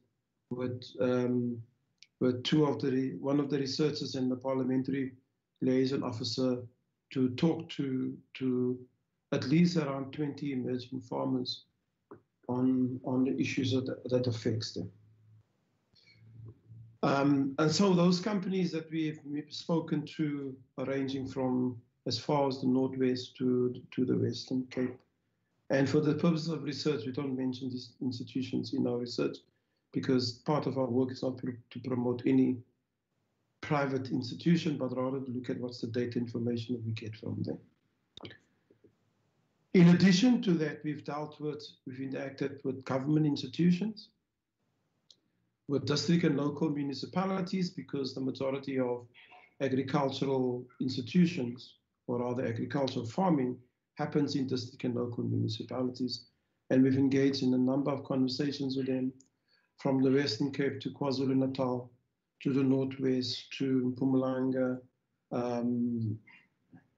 discussing with them on that.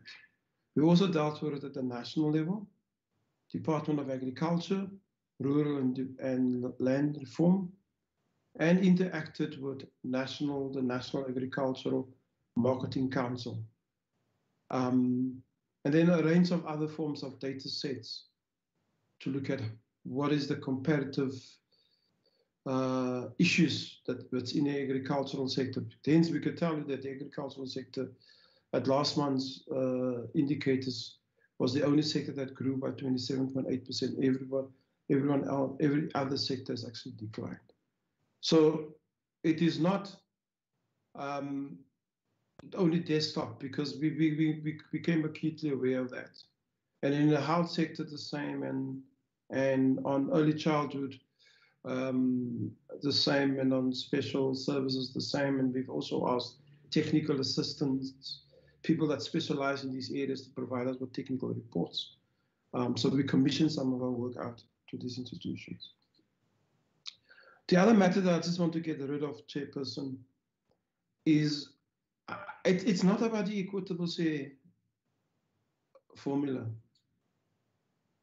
It's a wrong conversation to have. The equitable share formula will always be there. It's about the division of revenue.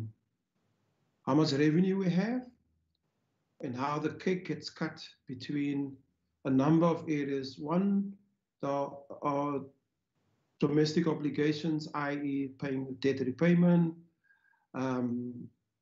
issue around certain entitlement programs, and so on and so forth. That's the first call to the budget.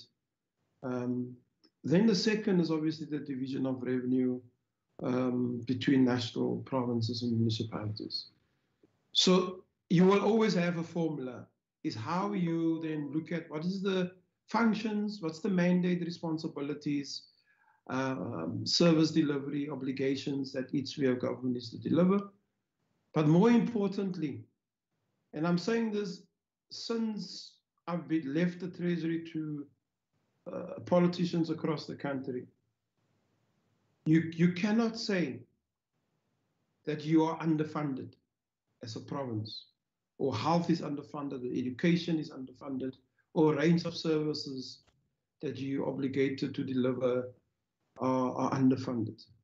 You can only do that if you have costed and priced your obligations, the legislative obligations to deliver services, the policy obligations to deliver service, the administrative requirements around it, the service delivery networks, the infrastructure that needs to be delivered, and so on and so forth. Only based on the costing and pricing, then you will be able to see what is the service that's required, what is the infrastructure that's required, what is the administration around that that's required, what's the staffing issues around that that's required, and then see how much revenue you're getting. And based on that, you will be able to see where the fiscal gap is, whether there's a structural horizontal gap between the different provinces and yourselves, and whether there's a vertical gap between what is the obligation that you have as a province relative to the revenue that you have. That's the conversation that you need to have. That's the conversation that you need to ask your provincial departments, your provincial treasury, to be able to see really what is the cost and price and the value that of the service that we delivered, what is the access questions to it, and what's the quality of it. And let me also just say, we're not doing this only to the national government, we're doing it to you yourselves. Because the national government will have its views, and what very, very much happens is the national government, through the treasury coordinations, get the views of the 9 provinces, and then with the treasury says, this is the view of the treasuries collectively together. What we haven't received, Honourable Chair, and that is part of the change that we need in the whole system, is that we need to have a view as to what is the Western Cape provincial legislature and government saying, independently of the FFC's recommendations. And based on that, we will then be able to know what do we need to monitor what's happening in the Western Cape. And that's the way one needs to deal with the division of revenue question, not the equitable share. The equitable share is a mishit. It's a division of revenue discussion that needs to be held. Chair, with that, can I ask that I hand over to Deputy Chair Michael Sachs to answer those questions, but also for him just to manage these FFC's staff, and I'll be back with you within the jiffy. Thank you. Yes, please. Thank you.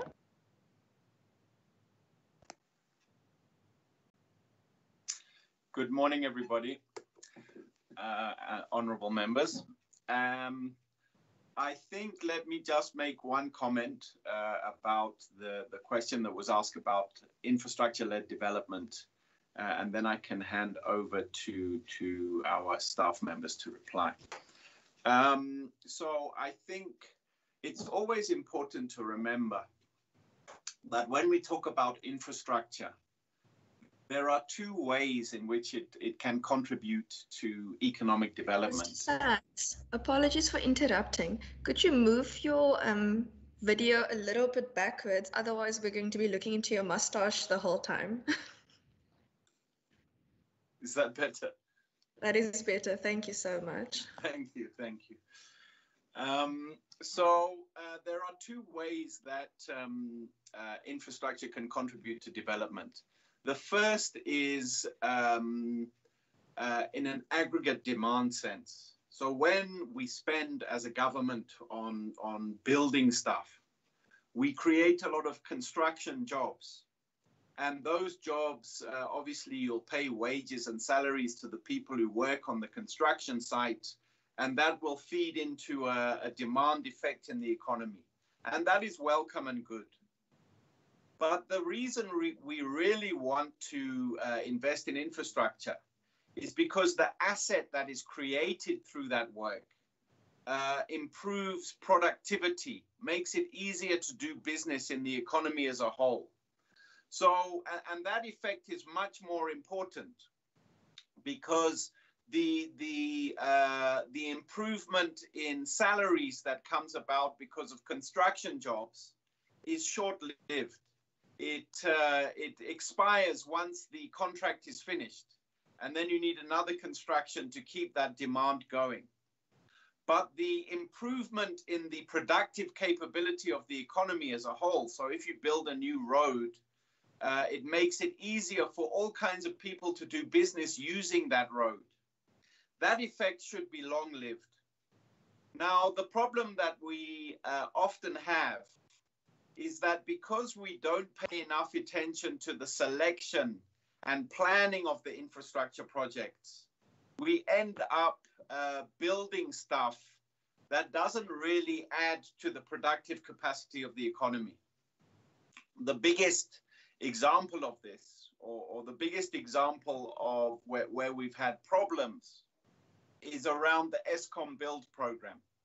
So if you see Eskom, we spend hundreds of billions of rands building power stations, but the power stations are not able to deliver what we want them to deliver, which is reliable and cheap electricity. So when we think about infrastructure development, we should always think about these two aspects. The one is the short-term boost to demand. That's important. But the more important thing is how much is this asset going to improve our productive capacity as an economy? And that's much more important, and it's a much more difficult thing to get right. So with that, I would hand over to our staff members. I don't know who wants to go first. Maybe there's Sasha and Chen and Henry. So maybe Henry is first to respond to some of the questions asked about the research.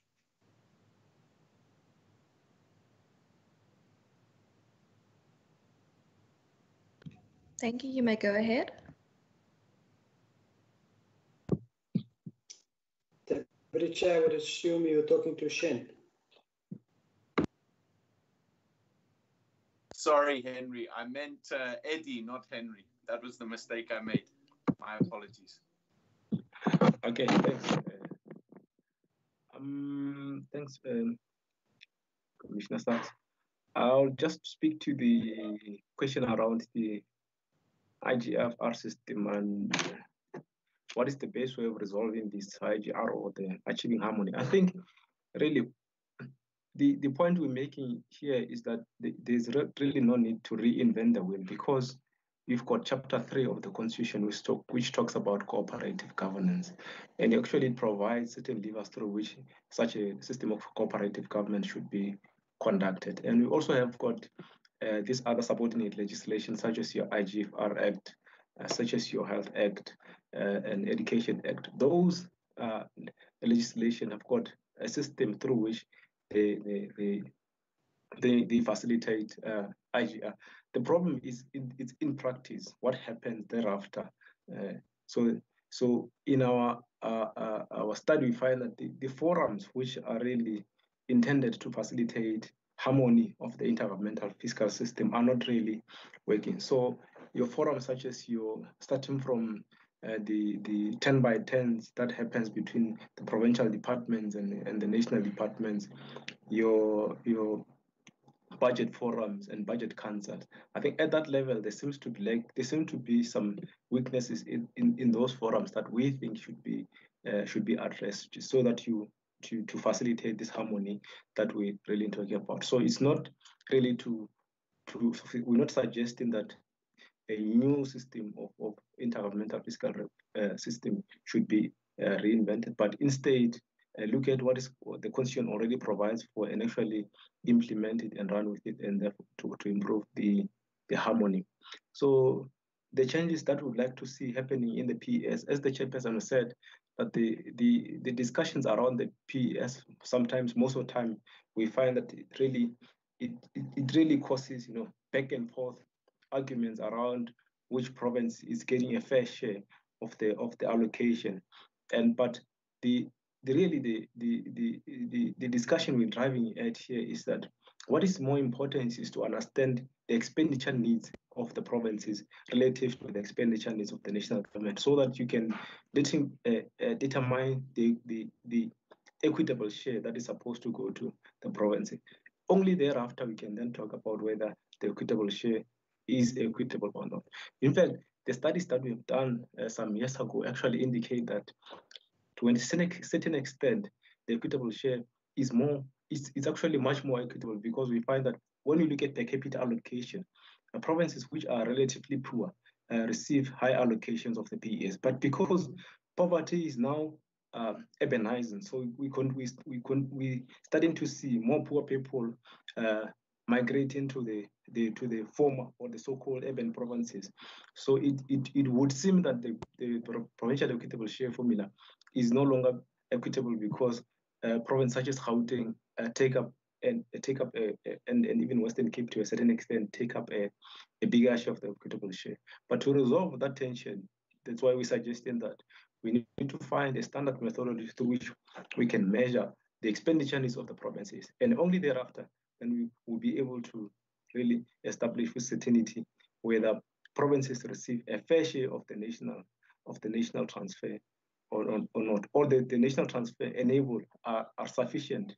Of course, the funding will never be sufficient, but at least it would enable provinces to meet certain level of services. And that's why we are suggesting that the costed norm should be proposed, because that, at least that would enable the government to fund provinces in such a way that you measure whether you're progressively realizing the needs as per the constitution requirement.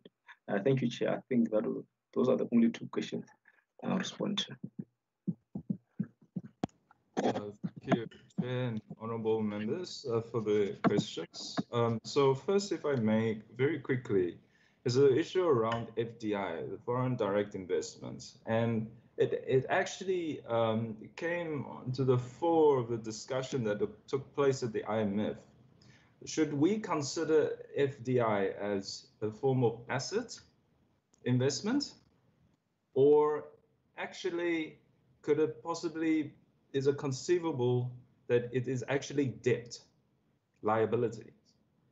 And the conclusion of that, which ultimately resulted in the formula changes in the way that economists do their balance of payments calculation, and also the growth model, is that they decided that FDI should be accounted as liabilities. And this is for a simple reason. It's because FDI, it's basically money that comes in temporarily for investment purposes, right, for whatever that may be, but with the expectation that it should result in returns. And at some point, if, however, if the trajectory of an economy is positive, yes, that money could stay and grow further. But if not, then it could also result in capital outflow. So that essentially, in a way, explains the dilemma, and also what the earlier Deputy Chairperson quite correctly put in simple layman's terms is that whatever resource we get, and from wherever it may come from, it needs to build towards the productivity. It's the productivity that matters. And if it's not productive, then it doesn't really matter whether the money comes in 10 times its size or 1 times its size. Ultimately, it could result in basically investors pulling out.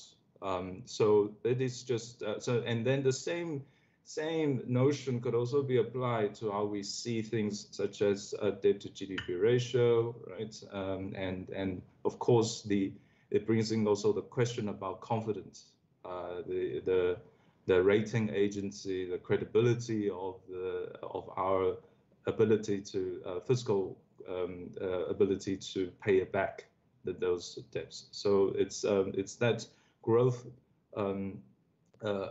Growth theory or growth phenomenon that is relating to FDI. Then very quickly, I think just to reinforce what our chairperson said, equitable share formula.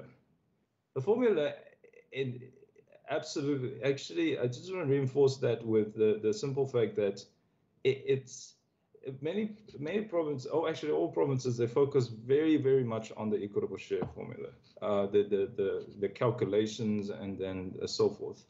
But I think it's important to note that understand that equitable share formula ultimately is just data driven, and that the issue is even if you have the most accurate data in there, the result is that the phase in, the delay, so to speak, of the response of the formula and the way that the division of revenue responds to the need on the ground, that is the key issue here. So may I just advise members and this Parliament that to focus a little bit on how the formula is phased in, and then also to rise above it, even to look at what is the pool, because as our chairperson is saying, it's ultimately one pool of money that is there, and then the decision around how that money is divided across provinces, that is key. Before I move to then the structural transformation, what do I mean by that, or what we mean by that? Sorry, I want to quickly talk about the methodology. The research methodology, just to reinforce again our chairperson's point, is that if you take the research on chapter 4 around health, in fact, we use the data from your Western Cape Department of Health. It's because this province actually has the most advanced information system available out there that enables us to conduct an empirical pricing and costing analysis using the data that is within the province. So we'd like to thank you for that, and also it serves as an example of that and proof that our research methodology is not just desktop, but also we came to visit your department and also the hospitals to gather that information. And then it's in that way that we conducted our evidence-based approach to making our research impactful. Now, lastly, so about structural transformation is this. So if I may again quote the architect and then leader of modern China in the 80s. And the person basically responsible for Shenzhen development, starting from a rural farm village to what it is today, which is a tech giant city of China, Deng Xiaoping. He's once said that economic development is like crossing the river by feeling for stones under one's feet. So in South Africa, however, I think with that humble statement, we need to think slightly differently and more locally. And it's that first is we shouldn't think about industries or developments as in isolation, or jobs for that matter, as normally economic plans targeting employment are never actually quite successful. Instead, we need to be more strategic and focus on this, as we say, the product value chain from the beginning to the end, from raw materials to intermediary, all the way to final goods, and think very clearly, how can we make it here, produce it here? And if we can't, we learn it and we make it here so that we can create jobs. And second to that is that this approach, we need information. This is the 21st century. We need informed decisions. We can't be feeling for something, as quite correctly by honorable members, that what is it? We can't be feeling it anymore, and we certainly can't be talking about it too much.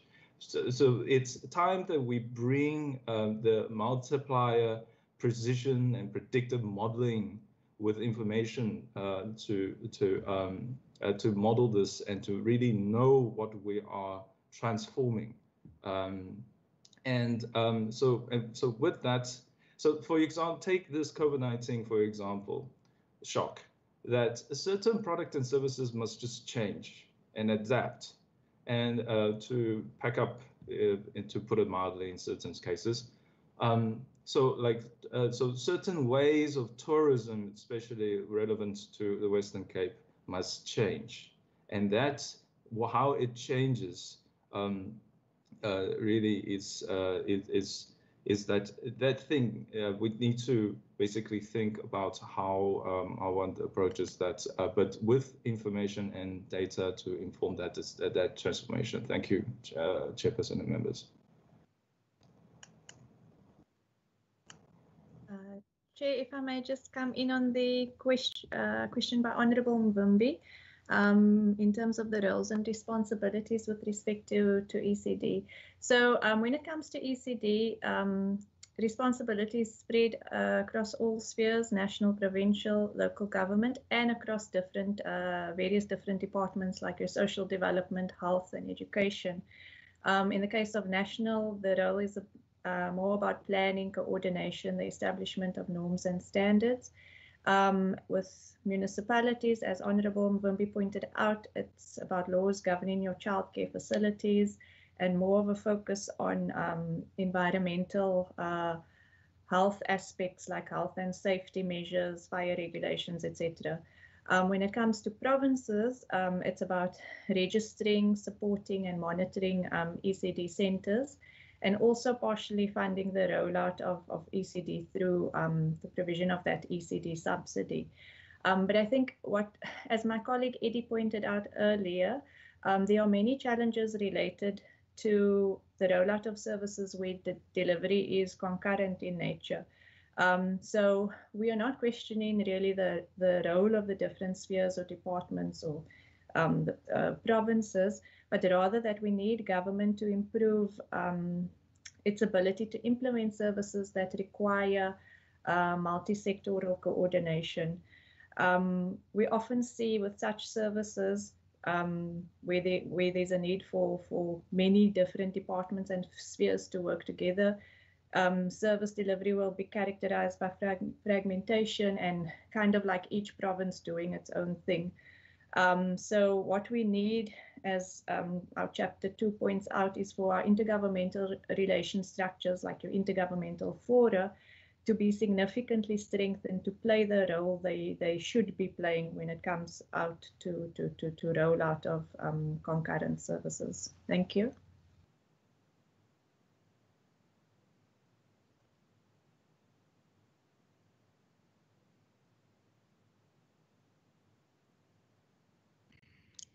I think everyone has answered, or Chairperson Plakis is Honourable Plakis should be back now. If which case I would hand back to him. No problem, Professor Plakis. Are you back in the meeting? Yes, Chair. I've been sitting here. It was quick. I'm handing it back to you. It's your meeting. Thank you. No problem. Thank you so much. I'm going to take another round of questions. I note Honourable Mackenzie previously wanted to ask some follow-up questions.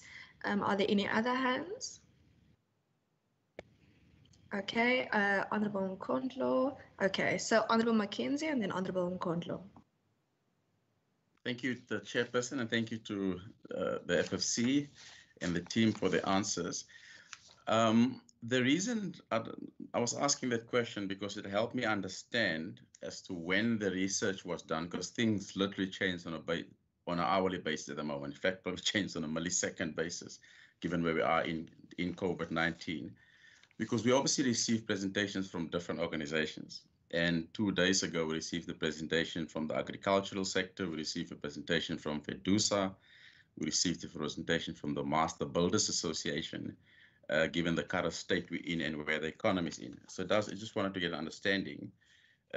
And so who was interviewed? It doesn't necessarily mean the name of the organization. I respect their privacy. So who gave input into this to allow the FFC to come to certain conclusions.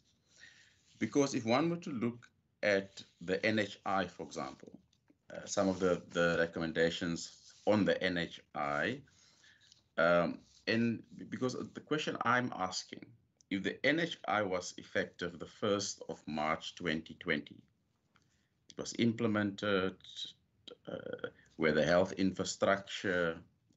And if you look at what's happening in more developed countries like Sweden, if you look at how COVID had decimated New York and several other countries where they do have better infrastructure than us, would it have made a big difference in this country? Would it have stopped the inflation of, and I saw that your slide, and I'll get to the slide on the, I think it's slide number 25 or slide number 27, on the private sector price inflation, would it have stopped those things? That's what question I'm asking myself. Would it have stopped people meddling in the corruption all the way to the top spokesperson's husband? Would it have made a difference? Would it have stopped the fusion center being set up to now dealing, every entity is now sitting, instead of doing the job, they're sitting dealing with corruption? Would that have made a difference? That's the questions I'm asking myself. And I'm giving a resounding no, given where we are at the moment, as of today. And that's why I wanted to know who was spoken to for this, to come up with some of these recommendations. Because if you look at your agriculture slide number 25, and we're going to slide specific, slide number 25, labor absorbent industries. Where the wine industry, 25,000 people are losing their jobs at the moment. They lost 7.5 billion rand because of the regulations. It was so draconian. Then they could make wine. Then 9 days later, it was stopped. Then the total ban on transporting of alcohol. People couldn't even harvest grapes, for example. So I'm asking how. So if you even, because it says on slide number 25, without labor absorbent industries, and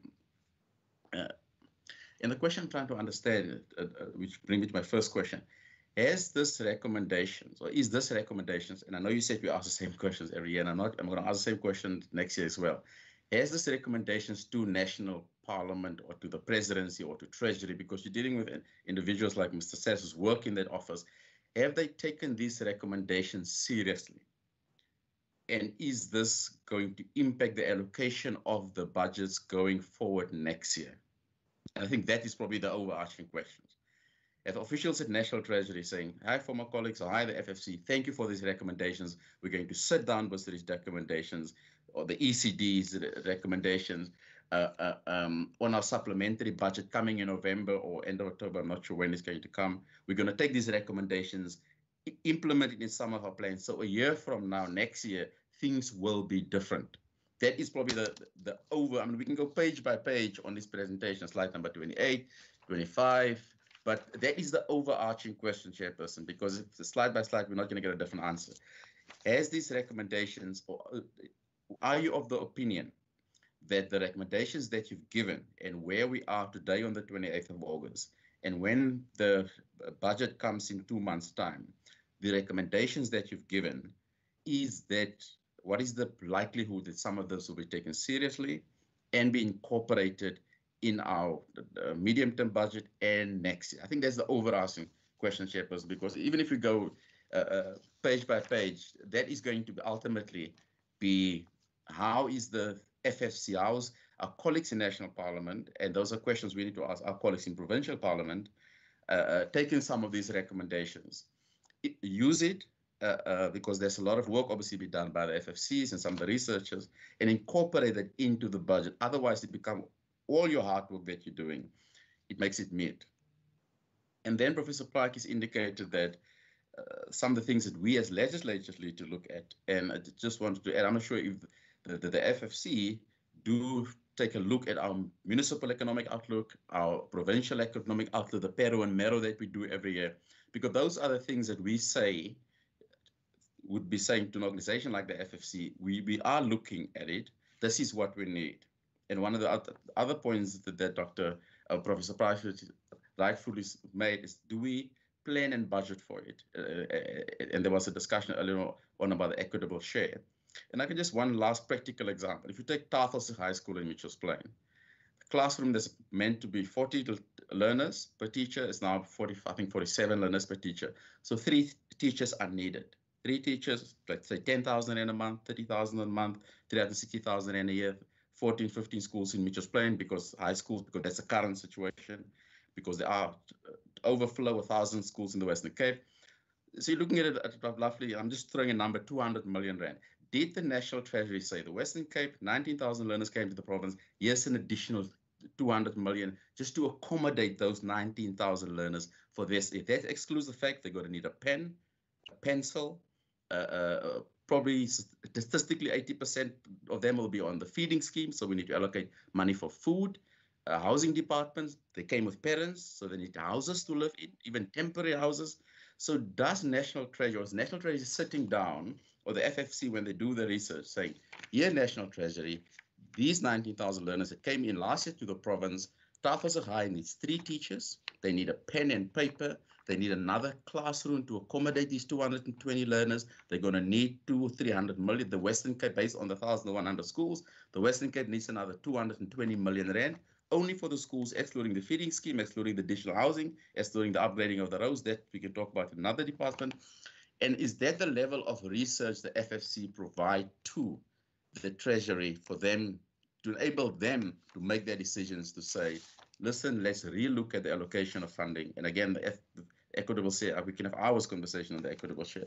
But is that the level of detail in the conversations taking place with the National Treasury to enable them to say, next year we're going to readjust fund, not only the Western Cape, Gauteng sitting with the same problem, they probably need double the amount of money, 3 times the money with us.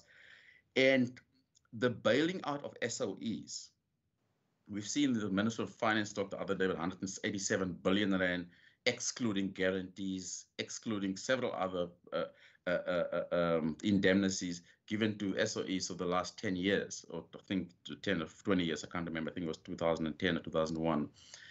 But we have received no return on value for them. And is the FFC sitting down with Treasury officials and say, how do we redo that for the next 10 years? Look at where we are. Denel is still where they are. SAAs, we all know where they are. We have not received value as a country for this. Let's re-look at how we allocate the next 187 billion over the next 10 years so that we can contribute to economic growth. Is that part of the discussion the FFC have with National Treasury, so that we don't in 2030, our children or our grandchildren, whoever's going to sit here, who's going to sit in Professor Plaatje's place, can look back and say, hey, 10 years ago, those guys actually talked about these things. And they said, let's look at it differently. Is that conversation taking place with the FFC? Because that's the conversations I and our colleagues in Provincial Parliament need to have on a daily basis with our colleagues in Provincial Treasury, and see where you allocate the money. Let's not look at now only, let's look at the next 10, 20 years, 30 years.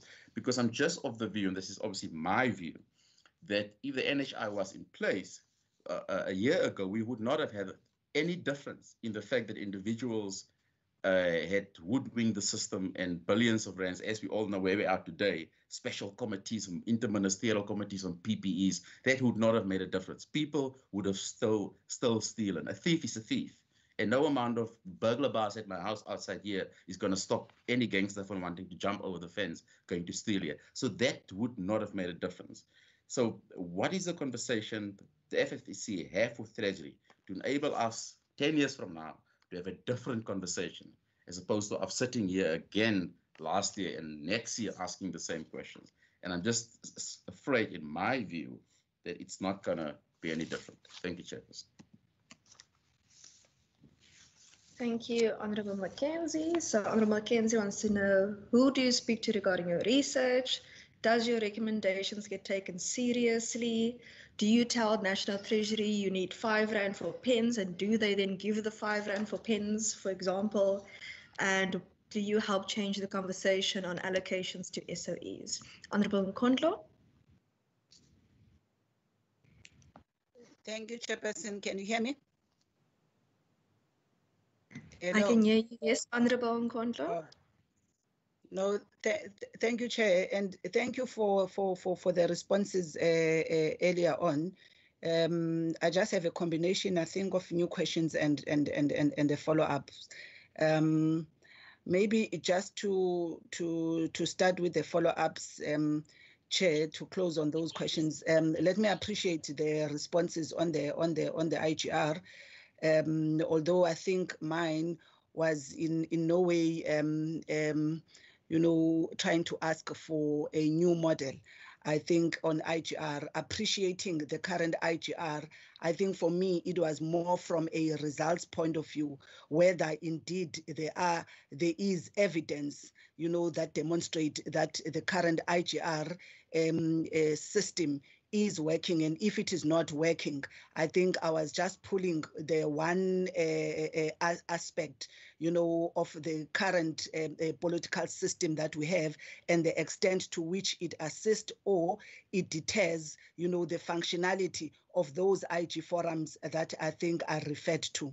And I would like, I think, the FFC, if maybe they have done any study to this effect, or they would direct one where one can be able to get such. Because I think the sentiment, as I was saying, in the Constitution about that IGR to enable and fast-track service delivery is very important. I think there is no question about, such as an ideal. I think for me, the issue is indeed whether practically it is working. And I'm raising the political system because at times, and I think sometimes even our own debates would be victims as members, in this engagement or any other, and even in some in Parliament, that at times our ideological framing, takes precedence than, the practical or result-based, evidence about what works and what does not work. And then you find, policy implementation, service delivery, hamstrung now, at a point of, the different lobbyings in terms of those ideological posturing. I think my question was around that, if indeed all is well in terms of us as people that are supposed to be honing or oversighting the system. And I think further, Chair, I think the discussion at this point in particular, I remember when we were part of the DORA conversation, I think in the joint finance in the National Assembly. One, I think there was a lot of input, which included SALGA, about what we have spoken about as a country. I think it's in the public discourse about the role of local government, because we all know that at this point we've got serious challenges in local government, but also in the local government, that is where, the demands, of dealing with the structural problems of our country lies. And I'm just wanting to check at this point, one, in terms of the discussion of the equitable share, or in terms of, ability, to realize full spending, whether what are some of the mechanisms, perhaps in terms of FFC, they've just suggested, and if indeed they are in the report, I would request that the colleagues in FFC may just maybe refer me, to that particular section, and any other maybe information that they can share with us in that regard. One just would like to engage on that, because I think from where I'm sitting, I think it's my view at this point that when you look at the three spheres of government and you look at where local government sit, you always find this tussle between the national and the provincial government. And I always, I think in a pedestrian interpretation, see provincial government as more of a middleman, or an agent, that manages where work must happen, which is at a local government level. And ask myself a question of the relevance of this particular sphere in enabling, services to arrive, promptly to a citizen, and, and ensuring that there's efficiencies in terms of policy processes. And then maybe to also what Member Mackenzie had raised, I just want to check, having once in my other life been part of an institution like a commission, and the work it does, which at the time was not necessarily a Chapter 9, but sort of a Chapter 9 institution. I just wanted to check what are the commission recommendations binding.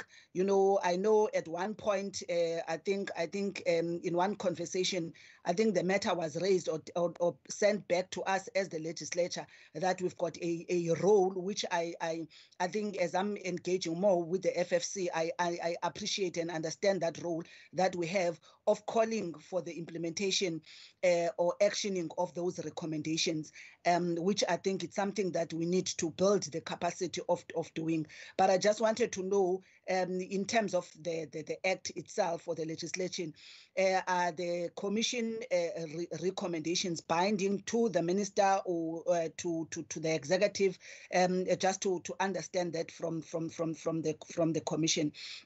And then the issue of spending, in relation to the conversation on the equitable share, I always believe that I think the balance, sometimes we discuss this separately, about what has been our spending behavior, in terms of public finances, when one looks at monies across provinces of grants that have to be sent back or unspent, and all the other red tape that maybe provinces will be complaining about, the delays, in national to dispense those monies, which hamper our spending patterns. And we see that more now, even during the COVID, that some of the monies that were put out there for the social relief, for COVID, some of the monies could not be spent within the time that they had to be spent, obviously considering, the procurement and the corruption issues that Member Mackenzie have spoken to. I just wanted to check opinion from the commission, around how do we circumvent or how do we arrest this particular challenge in the system. And my last one, Chair, is that on the issue that was responded to on the FDI and infrastructure, thank you for once again that education on that matter.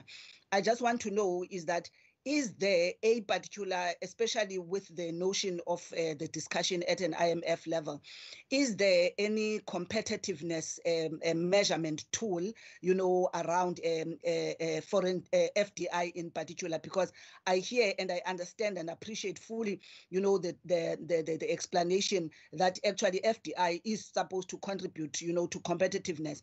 And therefore, for me, I would think there should be a measurement of before and after, before this these monies, gets to be secured and invested in one's economy, and whether you are able to see and what would be those elements that are included in that competitiveness, which I'm sure jobs as one element should be there. But is there that measurement tool which I think we can also be able to utilize? Because when one looks at how much to date, South Africa has actually,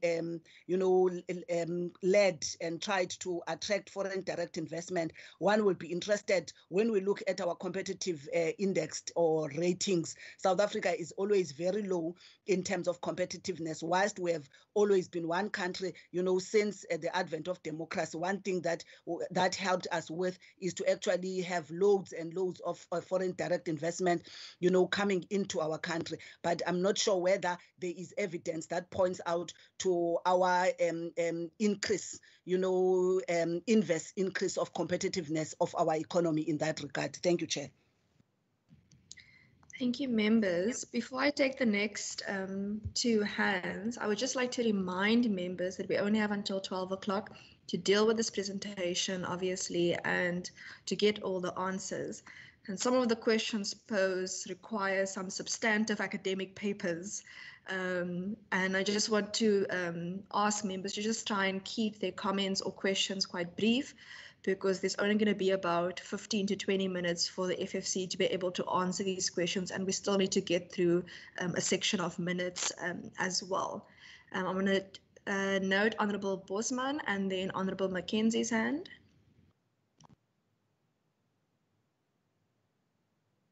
Thank you, Chairperson. Chairperson, I just wanted to ask, based on the recommendations that's made on page 14 of the report, point 2 there, speaking to DSD considering a holistic package of family intervention that combines income support. If the Commission could perhaps expand a bit more on that and what that means, and whether that's linked to the conversation around the basic income grant. And then point 6, around targeted support for non-profit ECD programs, and the Commission uses the quintile system there. I just wanted to know if the Commission perhaps has an opinion on the quintile system or the poverty ranking at schools that is currently being used to fund schools, and whether that system is working within the South African context. Thanks, Chair.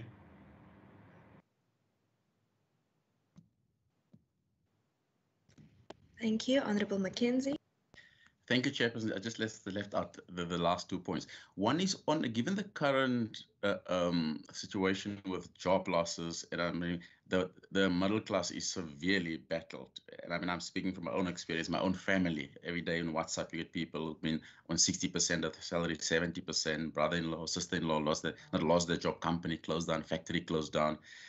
Has the FFC done any research in that regard, and how current government policy is not assisting the middle class? Because particularly the poor, we've got the 350 Rand, we have the free schooling, but the middle class, where is the conversation with National Treasury? And the last point, on the agricultural land, we're not using a lot of it, and we need to seriously have a conversation, including our own province. How do we do that? As you say in one of your slides for economic growth.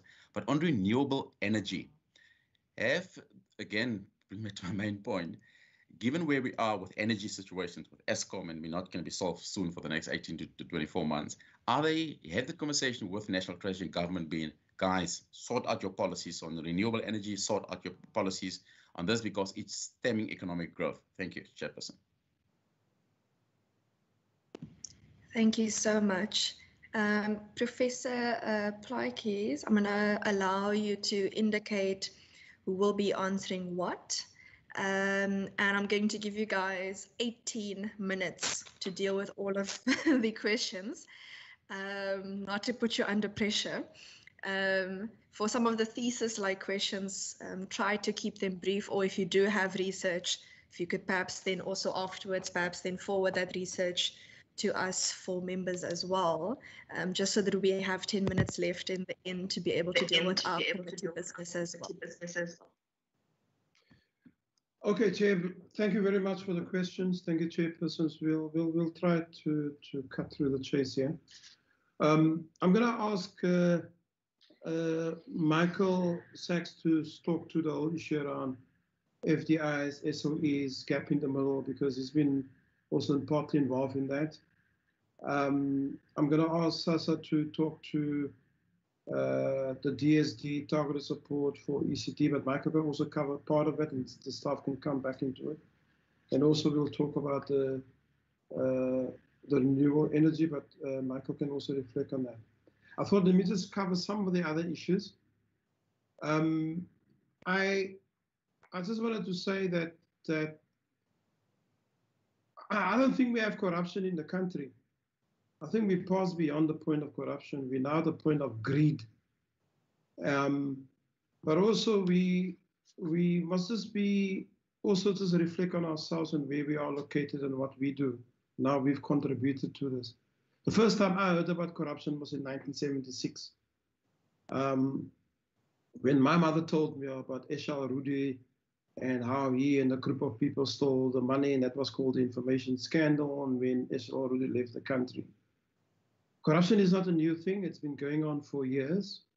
And in many ways, even a conversation like this doesn't recognize that we find ourselves in a captured fraud, FRAUGST,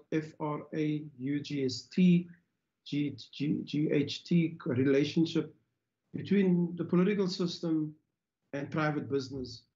And part of our focus sometimes is we're not looking at how do we actually break that fraught relationship between public representatives at all levels, whether it's sitting in the provinces, whether it's sitting in municipalities, and at the national level, but also the administration, officials, given that we're talking here about public funds and public revenues. So there's a need to look at that. On the issue of the COVID-19, let me just be clear that we're not getting involved in the rules. All that we can say is that we know there's a human crisis, we know there's a health crisis, we know there's an economic crisis. And we actually glad that the people that's involved in the decision making around this are informed by health scientists within the country. What has happened before COVID, this was an easy story to tell. What is happening during COVID and the outlook going forward, there's a disruptive story to tell. None of us know exactly where we're going to go, and that's why the need for precision modeling that cuts across all the facets of public goods and services on the one hand, or the administration on the other, but also how the systems of government and governance need to be looked at. I'm not even sure as yet as to whether we need the provincial legislature, national parliament, the two houses of parliament, municipal councils, in the same way that we have currently. Clearly, the disruptive force of COVID has to bring us to a new conclusive understanding as to how we need to deal with government and governance. On the recommendations, I'm going to say this again, Honorable Mackenzie in particular, that question I must leave to you, because it's not going to help us. You see, the whole intergovernmental system is if you just take the systems theory perspective, if the Western Cape Provincial Legislature agrees and approves, or say these recommendations we approve of from the FFC, then it's incumbent on your treasury to take that position to national. And that national then needs to respond to that position that you've put. But the way the recommendations and the reflection comes from the national treasury is that you all have agreed to the recommendation of the FFC, and that's the response that comes through it. And you can read in Annex W1 of the budget review, you'll see what your treasury has agreed to. Because in reality, that agreement is just an agreement and it doesn't go any further. So you need to be able to determine what are the recommendations that you agree with and what action did you want to see, so that the treasury take those recommendations, the provincial treasury takes those recommendations forward. On the value of SOEs, I think that's a long conversation that we're going to have to carry on over time, like the chair is saying.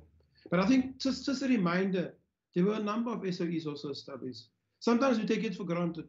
I wonder if the members know that Vodacom and MTN were companies that belonged to the state, was established by the state. And just before 1994, MTN in particular went into private hands.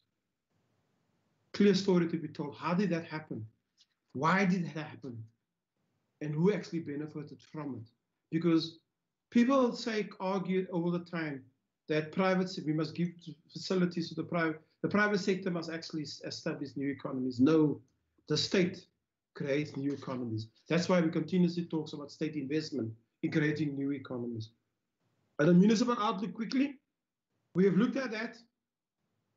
That's why some of that study that we've done last year on the restoring municipal finance for 2020 Division of Revenue reflected on the Western Cape, what the Western Cape is doing. On education and social welfare, social services, and health, I've got a simple view here. It's all our children.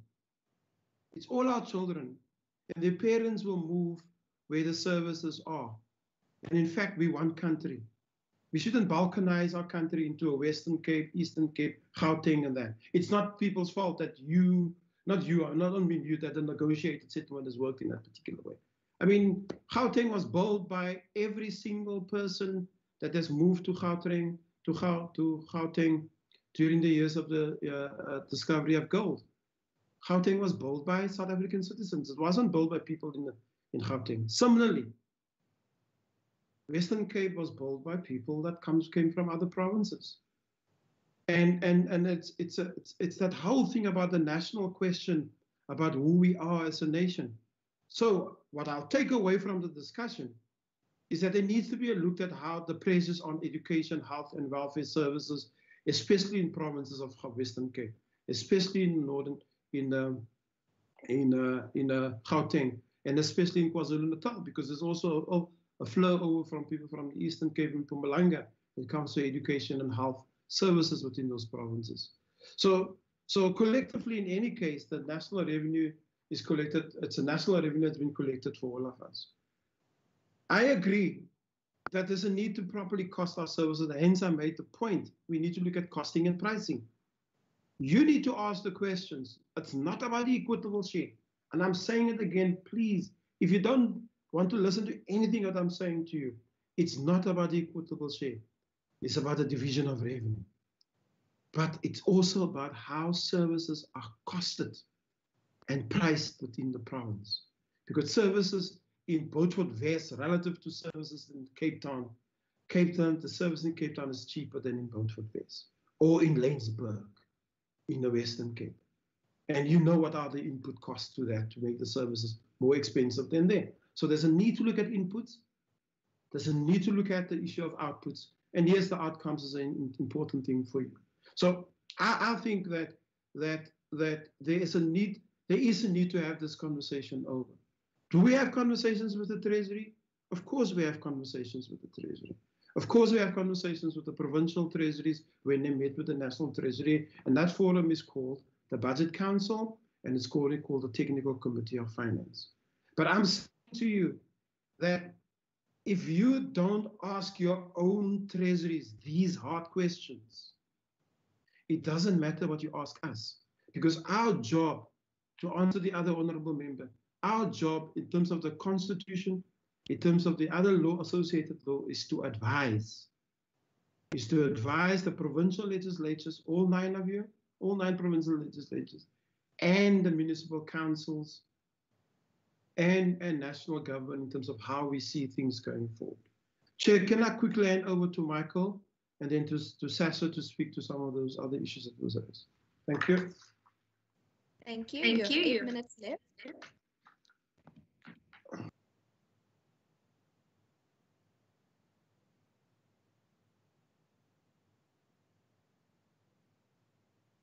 I see Michael is gone. Is Michael still there? Eddie, do you want to can I ask Eddie to respond? I think he's gone. No problem. Eddie and Shane. Thanks, Chair, honourable members. Thanks for the second round. I mean, yes, so if I may, the competitiveness index in relation to FDI and basically all the other credibility index, if you like. Yes, there is one, and it's got to, obviously without sharing with you too much in terms of where we are positioned and so on, because some of the research still needs to be done with obviously the shock of the COVID impact, which will appear in our upcoming or the next annual submission.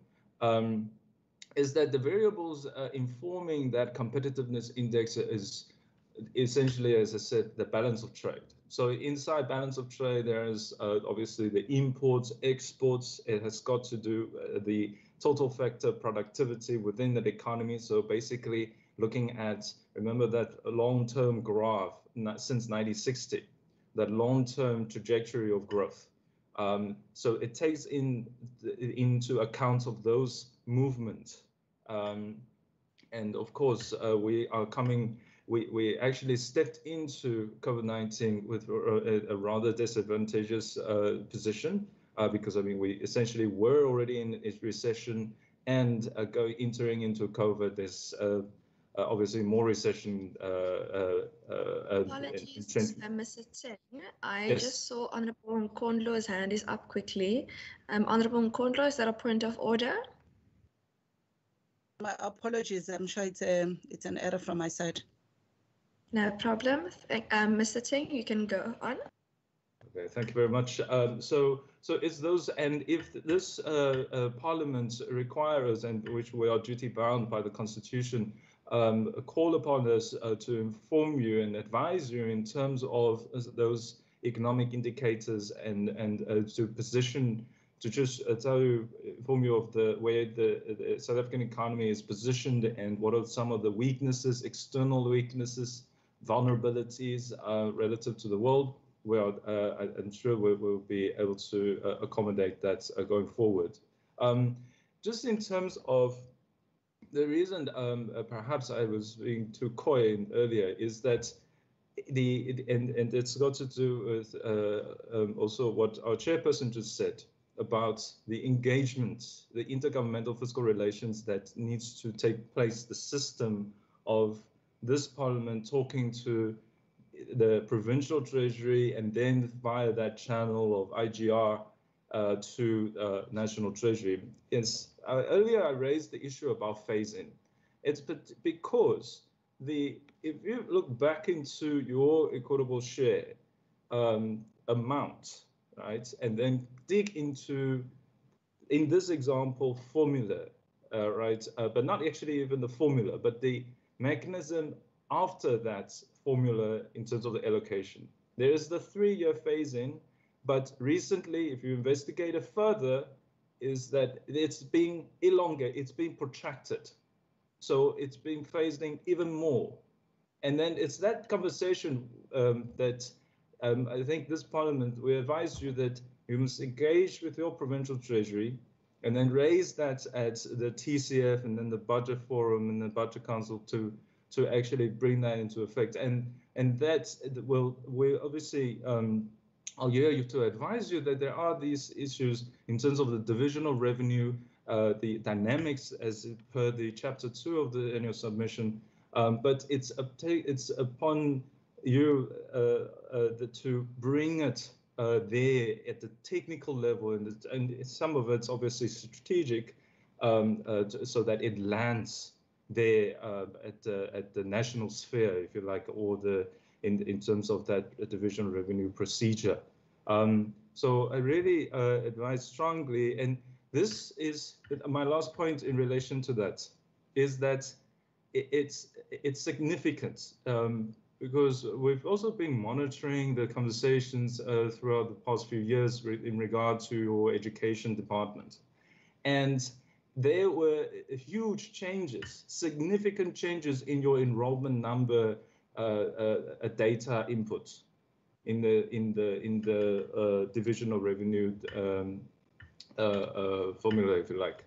But it's that, and I don't think that if you want to really see impact that is a particular issue that should have been taken upon to really resolve some of the dissatisfactions perhaps you have with the equitable share. So I really think with that, I think, Sasha, if you want to take over in terms of the ECD and other social development issues. Thanks, Jen. Yeah, so Honourable Bosman, the recommendation focusing on families is not linked to a basic income grant per se, but rather it's calling for a stronger focus in terms of funding or priority to be allocated towards more proactive or preventative family strengthening interventions. The problem that we have now is that the majority of interventions that the Department of Social Development undertakes, or where most of its money is going, it's focused on statutory type interventions as opposed to these more preventive interventions. So we are saying, let's find a better balance between the two. We know that these statutory interventions are urgent and that, you know, we need funding to be directed there as well. But we need to also start prioritizing interventions that strike before a need arises. Yeah, so I think that is on that one. Then with respect to the quintile system, we know there are issues with respect to the quintile system. For example, in the Western Cape, there may a number of poor learners sitting in quintile 4 or 5 schools, or there are challenges with inaccurate ranking of schools. So there are those constraints. But I think here, with respect to the ECD, what we are calling for is that as a first step to bring into the funding system or into the fold those ECD centres that are currently not accessing any subsidies and where the majority of the poorest learners sit. So as a first step, utilize the system that is already there. It may assist in us more quickly reaching or getting funding to the poorest learners. Of course, this is not to say that we don't need to work on addressing the challenges with the current quintile system and the way that it ultimately ends up targeting funding. Yeah, I think that's it. Thank you, Chair. Thank you, Ms. Peters. Is there anyone else that still needs to answer questions? Chair, can I just say that, because I see you're running out of time here with us, that the effect of the foreign direct investment and how that works, we haven't done that, because that's part of the thinking that we're starting to look at when we look at the MTBBS in relation to investments, where it goes and what happens to that, and the multiplier effect if that's there at all. Because that's a little bit of an area which is information are not easily available around that, even if we sit in the space of government. On the SOEs, I think the key thing that we're starting to, in any case, pick up, that there's a need to review the standing of SOEs within the country. In fact, I'm not so sure whether we need SOEs in provincial governments across the country. Because we find them sometimes as a black hole where money goes in and we don't see the productive outputs that those institutions are doing. There are concerns around the energy, transport and other SOEs. We don't know what's going around there, because all that we know is that there's a committee has been set up to deal with those issues, and hopefully we will learn from them. The point that Honourable Mackenzie makes about the gap in the middle, we agree. The gap in the middle hasn't started only with COVID, by the way. That started also with the lack of financial investments that has been made by the state, and the slow growth of the economy, the whole issue around debt service cost, borrowing levels, the downgrade of the South Africa. So we've seen a slippage there. What intervention needs to be taken? Our simple view for now, let's start looking inwards. Let's recognize the global economy. Let's recognize that we're part of a global economy. And let's start investing in local value production. Let's look at our own economies and see exactly how we can create economies within our own environment so that we can actually help our communities, our citizens from the shock that they've experienced out of COVID. The poor is getting poorer, the middle class, many of people in the lower middle class is slipping into poverty. And we're not going to get out of this over the next 18 months. So we need to start thinking quite differently. The point I'm making, you can't be asking us these type of questions any longer. We need to ask the questions that really matters for the citizens that we serve. It really matters for those households, for those communities where those children and those families are living in abject poverty, whether they're in urban or peri-urban or in rural areas. What do we do collectively? That's the key question that we need to ask. And that's the only way we're going to be able to deal with these problems, because it's a lot of problems. And I'm saying to you that before I get misunderstood, I think we've moved away from corruption. We're at the point of greed. Het gevreet, mense is gevreet vir steel. En dis oral as ons dit sien. So we need to think about those type of things and start finding the solutions. It can't be just the politics any longer. We need to find solutions for our citizens. Thank you, Chair. Thank you, Professor Plaatjes. And thank you so much for the FFC for presenting to us today. There's a lot of information. The report is quite a bit of bedtime reading, as I always call it. And I hope that members and the officials will go through the report in order to familiarize themselves with the recommendations of the FFC. Thank you so much. You are excused. The members are going to continue with committee business now. No problem. Members, if you could please just stay online. And I've noted Honourable Bosman needs to be excused from the meeting. Okay. Ms. Klute and Ms. Ahmad, if you could perhaps just put the minutes of the meeting on.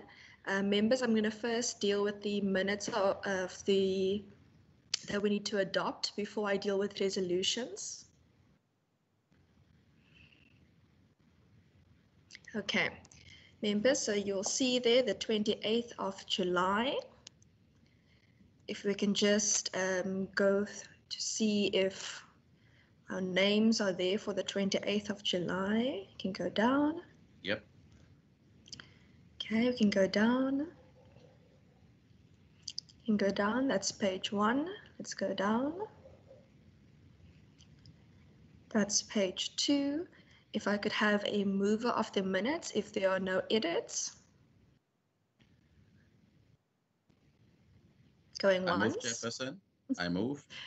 Thank you, Honourable Mackenzie. Is there a seconder for the minutes? Chairperson, I was not at the meeting. Can I second? No, unfortunately, you can't second if you weren't at the meeting. However, it's thank you, Honourable Nkondlo. Perfect. Members, with that, the minutes are adopted. Are there any resolutions from members for this meeting? Okay, if no resolutions, members, Honourable Mvimbi, yes? Just want to check whether will it be in order if we can take of re-inviting. Honourable Mvimbi, just hang on quickly. I'm going to quickly mute everyone, and then I'm going to ask that Honourable Mvimbi unmute himself to ask his question, because otherwise I can't hear what the members are trying to say. Honourable Mvimbi, please unmute yourself. Thank you. In view of this very constructive and productive discussion we had with the FFC, is there no way maybe we can re-invite them at the time? Because most of the time we seem only to be having only once-off discussion with them once a year. And I think maybe if we can, at a time where there can be even enough, for example, the chairperson said that if we can look at their recommendation and indicate which recommendation do we support, or even our departments via Treasury, what they support and so on, we can have a way of having to make some of their recommendation effective.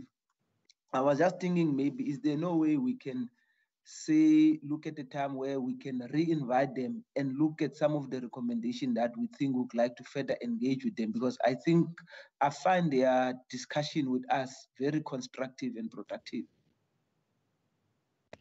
Thank you, Honorable Mvimbi. I think it's a good idea to invite the FFC back. I was actually thinking of rather doing a workshop with various institutions in order for us to understand their mandates and how to deal with particular finance and legislation and matters and budgeting matters. But before we go to that resolution, Honorable Mackenzie, I saw your hand. Is it a new resolution or is it on this matter? On this matter, Chairperson. Okay, Honorable Mackenzie then. I'd like to second that actually, that we do invite them back, please, because and then on that resolution, if we can get a report, and I think the Chairperson spoke to that report, on I think it was the effectiveness or the discussion around the sustainability of municipalities. One of his answers, he raised that if there was a report done on it or if it's just his opinion. I'm not too sure. I can't, if any member can remember if he said, was it a report or was it just his view? Okay, in terms of the first part, we'll add that to Honorable Mvimbi's request, which we'll go to now, just waiting for everyone. Honorable Nkondlo, is this on this matter or a new matter? Thank you, Chair. I'm supporting the proposal, and I wanted to ask, given I've always seen in the past few days that FFC will always be with the budget office presentation, during the budget processes. Now that we are still in our own process and we do not have that particular budget office, I wanted to ask whether is it possible indeed, especially because they say they engage with our provincial treasurer, that when we are about to do our engagements on budget, whether it's budget estimate or, a new budget for the new financial year, is it possible, because they say they've got a mandate to also service us and we do not have provincial FFCs, that we can then invite them either before or with that meeting on provincial treasury, because I think they are valuable information in terms of where they are sitting as a financial commission is very important in giving us just another view on financing and how public spending is done. Thanks, Chair. So I wanted to ask whether that beyond just the meeting that is being required, is there a way that we can be able to have them standing as part of discussions on specific budget debates, actually? Thank you. I'm not sure if we can invite them for every single budget debate, but maybe in committees and when the budget is presented, we can ask them if they have any particular views on any particular of the votes within the province, because they do have a mandate to be able to advise provinces on financial and budget matters. So I think that the suggestion is actually a more comprehensive one that I'm hearing from respective members, that we invite the FFC back in order to engage them, especially on the topics of provincial budget, on their recommendations, and possibly even inviting the provincial treasury regarding their view on the recommendations of the FFC, as well as whether they can forward us the report on sustainability of municipalities, which they mentioned, or if they have a particular view regarding the matter and budgeting, if they do not have a report. Members, are you happy with that? Perfect. Yes, maybe? Yes, okay. Agreed. Thank you, members. And with that, are there any other resolutions? Chairperson, can I perhaps also add, if we can, we know that the budget process is underway, we're waiting on national and they can't touch, but I would like to hear from our provincial treasury on the budget process to determine what's coming at the end of October. What are they currently doing? What are they taking into account? Have they met with the municipal officers? Have they met with the municipal spending patterns the last 3 months during COVID-19? Provincial department spending patterns. So when the report eventually do come to us end of October or November with the medium-term adjustment process, at least one have an idea what was done to get them where they are in November. And I think that will be keen to see. And it'll be interesting. It'll be nice if the FFC do their report on that same day, because then one can see exactly what also informed our provincial treasury. It'll show us a kind of a trend, because Professor Parky did say something interesting. Obviously, that we need to speak to our provincial treasury to see what they take into account, or some of the recommendations they take into account. So it'll be interesting to see if both of them are there in the same meeting, and to see the different presentations, to see if they are aligned in their thinking or in the methodology, to see where we're going with the budget towards end Feb next year, or end of financial year. Thank you. Okay, thank you. Members, I was actually previously speaking to the procedural officer about actually even having a 1 or 2 day workshop with the Budget Committee and Finance Committee, possibly jointly, on various finance and budgeting processes and matters, on how do we read certain stuff, how do we understand certain processes, and so on. And I would like to ask, is it possible for you to rather than maybe mandate me to go and look maybe for a day or two, it may, for example, fall on a constituency day plus a Tuesday, or perhaps a Friday and a Saturday, where we can try and see where we can put various workshops on how to understand particular procedures and particular mandates, because I think that will actually assist us before the budgeting period. How do we read the budget? How do we understand the budget? For example, the Gender Equality Commission, for example, said that they could come and speak to us on how do we do gender-based budgeting. And how do we view that in the context of how the spending occurs? How does infrastructure spending occurs? And I think that all of these big questions that we have are things that we need to unpack possibly before the budgeting procedure begins, so that when the budget comes to us, we are able to understand and ask the more appropriate questions that we should be asking. And I want to find out if that would be okay with members, if I can go and look for possibly 2 days where we can try and slot these various, not commissions, but workshops in. Chairperson, supported. Thank you, Honourable Mvimbi. Support. Thank you, Honourable Mackenzie. Members, are there any other resolutions? Chairperson, sorry. Yes, Just on Mackenzie. that, the Western Cape, so the National Parliament has got a budget office. And I know that they have done presentations to the National Finance Committee and the National Parliament. If you just, I mean, even if you just have a conversation with the chairperson of finance in Parliament, or anyone in Parliament for the matter, and just get an indication if there's a willingness from that budget office, because they take MPs through the whole process. If they can do just a presentation even. Thank you. Okay. I will engage the National Budget Office as well, whether they are able to do a presentation to us in general on budgeting. And what I think I'm going to do is I'm going to ask members, if you have specific ideas for workshops or general presentations that we need to do. I'm not talking specific on votes, because the budget will obviously come to us, but on general things that we need to understand on how to do budgeting and how to read budgets, understand budgets.